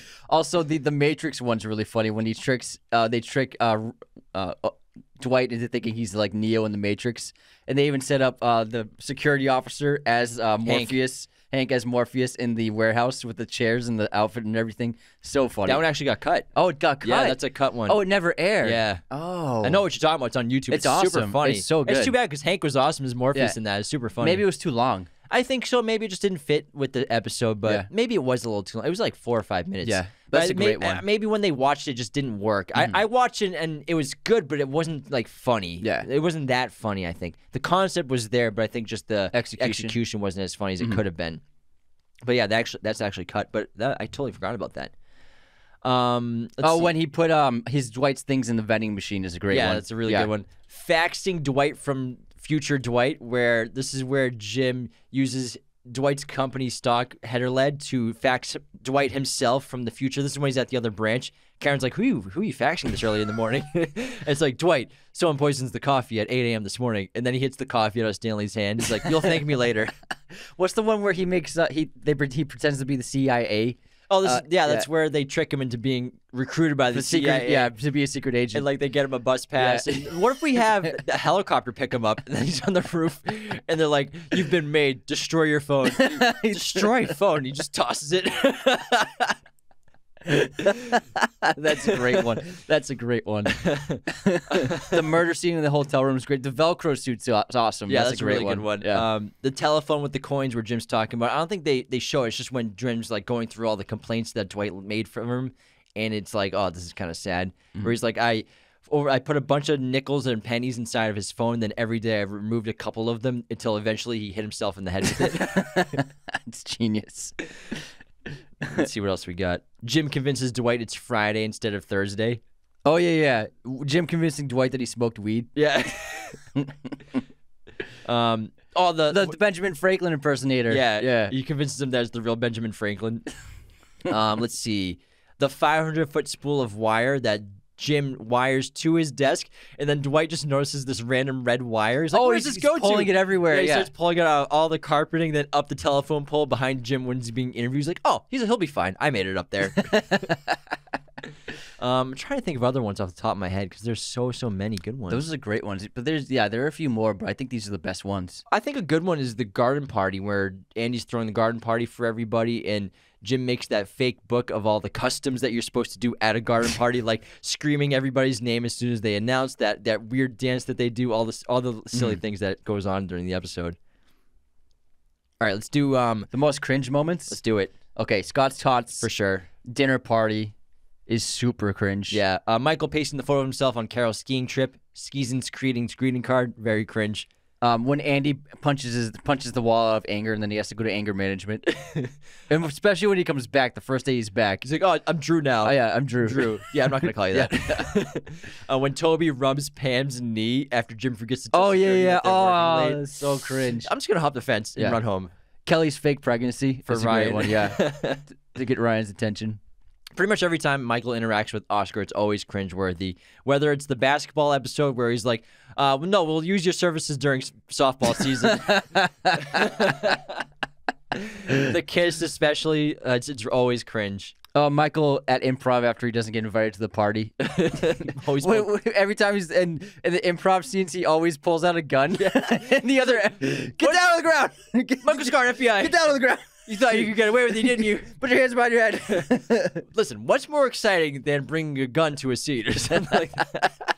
He does it every time. And then they're all the improv people are going out, and they're like, "Oh, where are you guys going?" He's like, "Oh, it's like a private thing that we all happen to know this person. It's a private event, though." Michael spanking his nephew in the nepotism episode. Sinker Santa turning a Yankee swap. Also, when he's angry at Phyllis for wanting to be Santa, and then she dresses up as Santa, and he acts like a baby the whole time. And he comes out as, "I'm Jesus Christ." Dragging the wheelchair down the aisle at Phyllis's wedding. Jim's tuxedo with Charles.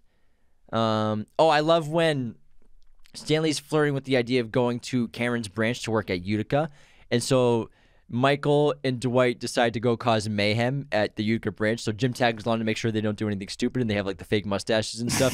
And then Karen finds them in the parking lot, finds him sitting in the chair with the parking lot. But then they have the scene where he's like talking about how happy he is. He's like with Pam, and he's amazing. She's like, "Oh, really? I'm so happy to hear how happy you are." All the Michael with Ryan moments are very cringe. Super cringy. Yeah, they're so cringe. Ryan wins the hottest in the office Dundee Award. Yeah. I love the episode later on in later season where he doesn't win that episode, but he's expecting to get up to receive the reward. He's like, oh, I didn't want it anyways. And when Ryan comes back with a beard, then he starts growing a beard. And then the goatee. Oh, and then when they're waiting outside during the fire emergency because Ryan started the fire in the microwave. Ryan started the fire. The fire guy. They're doing the "Who would you do?" And then Michael's like, "Ryan out." But in a weird way, because Jim did Kevin in a funny way. Yeah.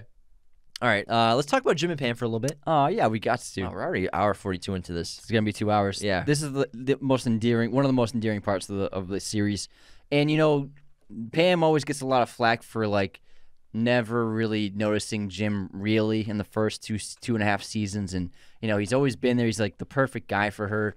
He's always been so sweet and kind to her, and showed her hints that he really liked her, but she always just never acted on it.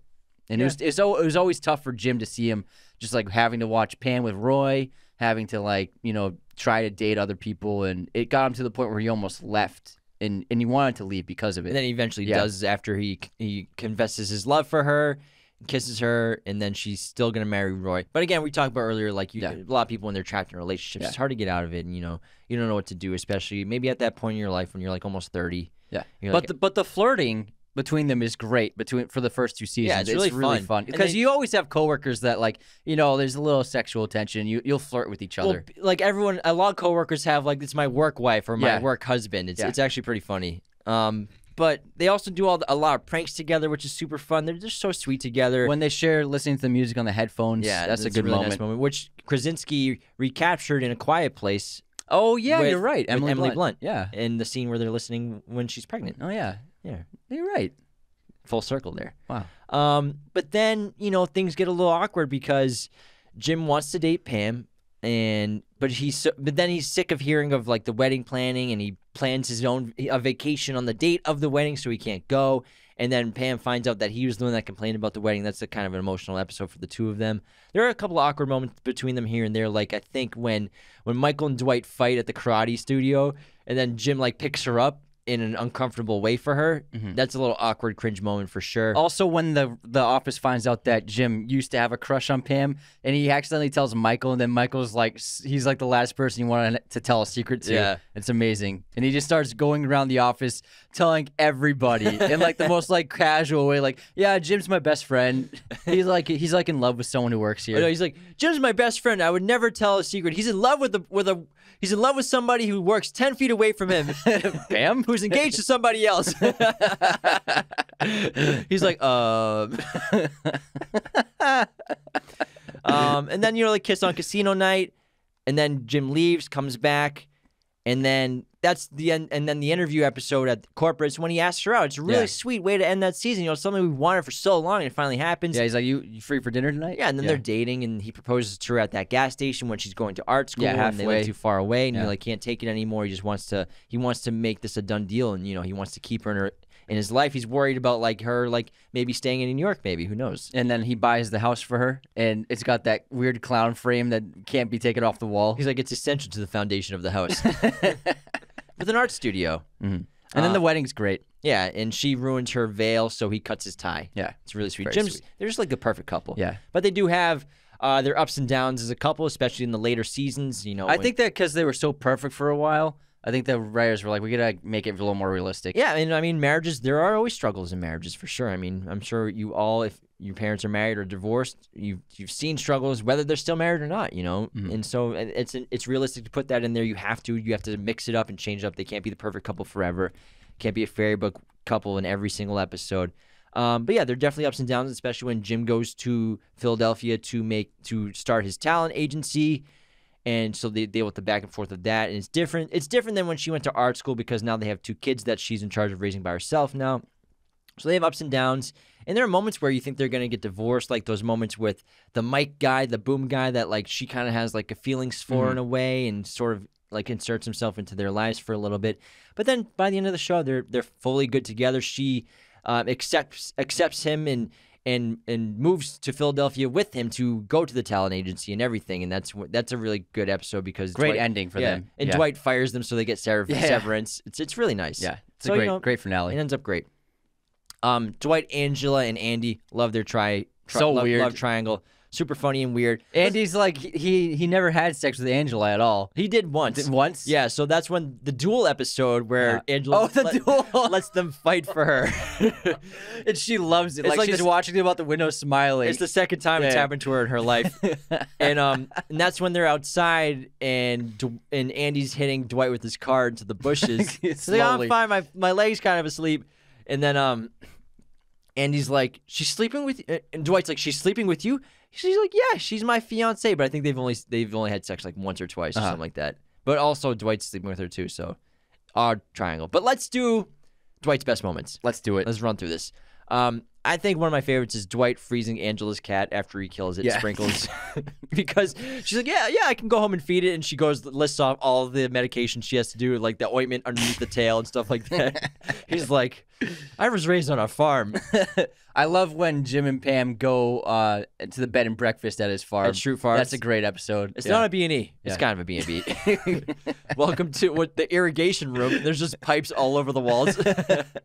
And then obviously the fire one is a great one where he locks everyone in, burns the doorknob so everyone thinks there's a real fire. Smoke. It's amazing. He's like, what are we supposed to do? Today, smoking's going to save lives. He throws it in the trash can.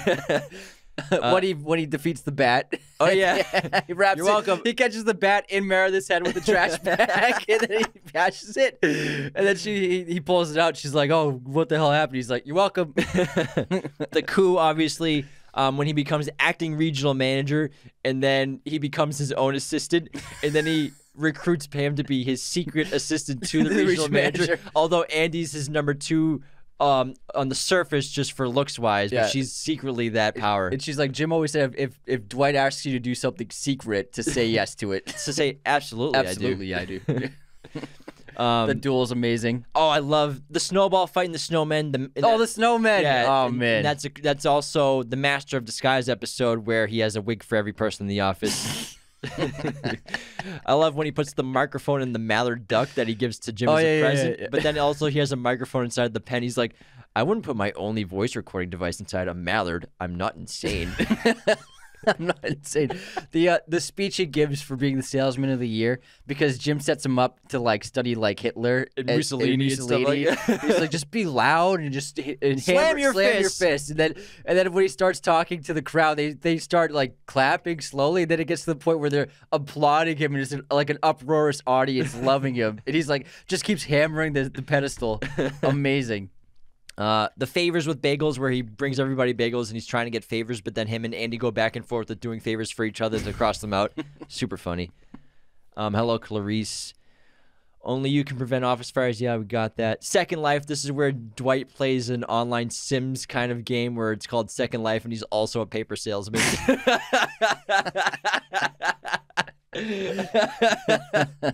I love when it's the Jim's talking to Dwight. And they're talking about which one is it where he runs a bed and breakfast with the devil. He's like, welcome to hell. Checkout's at 11:30 or something like that. He's like, so let me get this straight. You operate in your fantasy, your wildest fantasy. You operate a bed and breakfast with the devil in hell. He's like, but you haven't heard my salary yet. 80,000.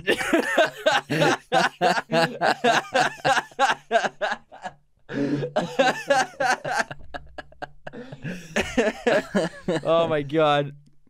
The entire Dwight's bachelor party is really great too. Oh, that's a good one. Good one. Yeah. That's an awesome one. With the bazooka. And they kidnap Angela in the trunk. Let's see. Weapons expert, where he has weapons hidden all over the office, and this is where he uses the mace on Roy. But the bachelor party, when the stripper's like dancing all over him, he's like, I would like the soup of the day and bread bowl for the table. That sounds good. They're like, Dwight, she's not a waitress. He's like, I can tell. She's terrible. Can I speak to your manager? An onion loaf for the table.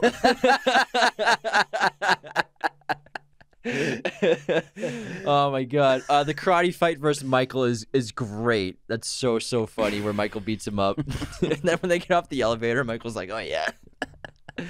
The contract he makes with Angela, it's so weird. The childbearing one. They have to fornicate like 5 times. Dwight quits and goes to Staples. I love when there's been a couple of episodes where like random women have been like obsessed with him. Oh, Pam's sister. Yeah, Pam's sister. Then the other, the tall woman, and he calls her what's in New York City. Yeah, when they go to visit Ryan. Yeah, and she's like It's like Amazons. It's like a basketball team. And then also because he prefers her over Angela because of her, he's like, big, I want a big family. She's big, like, I want a bunch strong. of kids too. Like, no, I want big, large family. And then New York City, the girls send him a drink, and then he pours it into the trash. She's like, can't be too careful. Thought you get me, huh? She's like, call me. He's like, I'm not gonna call her. Oh my gosh. I love Dwight. That's what we got. There are so many more, obviously. Yeah. But we're just trying to cruise through these because we're already at around the 2-hour mark now. I think we're solid. What do you think? We have 2 more things to go over real quick. Okay, got it. We'll do it fast. We'll go over some quick Pam's best moments. The art show, the painting in the office, I love that. Her pregnancy is one of my favorite parts of the entire show when they find out she's pregnant because she's great at volleyball. Then Charles Minor has her go get an x-ray because she like sprains her ankle and they find out she's pregnant. Yeah. Love that moment. Beach games where she kind of comes into her full circle and says all the stuff that's been on her chest. Steps on the coals. She's like, she walks over the coals. She's like, I walked over the coals. Even you couldn't do that, Michael. Maybe I should be your boss. Always assisting Jim with all the pranks and coming up with a bunch on her own. Super funny. She's just very funny in general. Mm-hmm. Accepting the role as secret assistant to the regional manager. And then when she becomes office manager, she's a salesman, then she's office manager, and she kind of lies about it and then gets it from Gabe and then like tricks Gabe into giving it to her basically. And then like I love when Dwight buys the building and he's like has the conditions are ridiculous where he respools the toilet paper where it's only one ply and yeah, he's like splitting it apart. The lights shut down and you have to have a motion sensor to flick them back on, stuff like that. Andy's best moments, when he first is introduced, he's like, I'll be number 2 at this office within a week. He's like, how am I going to do that? Personality mirroring, basically copying everything people do and say. Yeah. Cornell versus Dwight is a great episode where Dwight's going to go to Cornell. Oh, they have that like interview. Yeah. Thank you. We'll let you know, good sir. Thank you. We'll let you know. Splitting his scrotum open. One of my favorite parts for him is the Kit Kat bar commercial where you can't remember what the tune's from. Give me a piece of that frosted flakes, fancy feast. Punching the wall. Being the whistleblower for the printer that catches on fire. The nipple chafing during the fun run. Oh my god. Oh my god. Asking Pam out with Jim's advice by playing the banjo and speaking in Pig Latin and stuff like that. The Sweeney Todd musical is a really good episode. Sumo suit in the lake. And then I love when he's the boss and he goes to Bermuda on his parents' yacht. And then he comes back and he's been gone for like 2 months. And David Wallace is like, numbers are great. Everything's going great. He's like, oh, yeah. And then, all right, we'll end up with just, I have one question to ask you. Do you think Toby is the Scranton Strangler? I think that Creed is the Scranton Strangler. Creed? Yeah, Creed. Oh, that's interesting. I think Creed is. That's it's going to be anyone. That's a great little storyline. Goes on throughout like several of the seasons, and I love because Toby's at the trial, and he's on the jury. I think because he's so excited about being on the jury, it's kind of like a giveaway that he's not the Strangler. There's a bunch of hints that he actually is in theories that he's the Scranton Strangler. Yeah, really. That's great. That's funny. But I love the one where the Scranton Strangler is driving by, and then Michael gets like the asphalt off the ground. Yeah. And then one quick Michael moment. And also the flasher. That's a good one. Oh, yeah. And then I think the cold open where I forgot about where there's fresh cement outside, and so he wraps his face in Saran wrap and puts it in. He's like, I'll take my grandkids one day and be like, here's my face. It's just like a big hole. All right, that's about it. We got 2 hours. Wow, and there's so much more to talk about. I mean, yeah, we didn't even get that specific. Barely scratched the surface, really. I think we did a great job. Yeah. And kudos to you for really organizing this. I told you, man, I was going to show run this episode. You did a great job. Thanks, man. I appreciate it. It was a lot of fun. You should go drink a Gatorade. I'm parched. Yeah. I've been drinking the whole time, too, and I'm still parched. But, again, I'm sorry if we left out your favorite moments, your favorite episodes. I doubt it. These are all the best. We didn't go in depth on too many characters, so we're sorry. But, it's the best we could do for 2 hours. Hopefully it was entertaining and a lot of fun, and we hope you love The Office as much as I do and Anthony does, too. So thanks so much for tuning in. Become a patron of the show at patreon.com/Raiders of the Lost Podcast. Thanks so much for tuning in around the world. Bye, everyone. Thanks so much for tuning in to Raiders of the Lost Podcast. Be sure to subscribe if you're new. Hit the like button, leave a comment. Find us on all audio streaming platforms, Spotify, Apple Podcasts, Google Podcasts. Wherever you listen to podcasts, you can find us. Find us on Twitter, TikTok, Instagram, Raiders of the Lost Podcast. Be sure to check out one of these other videos right here for more content on our favorite films and breaking down all kinds of movie content. Thanks so much.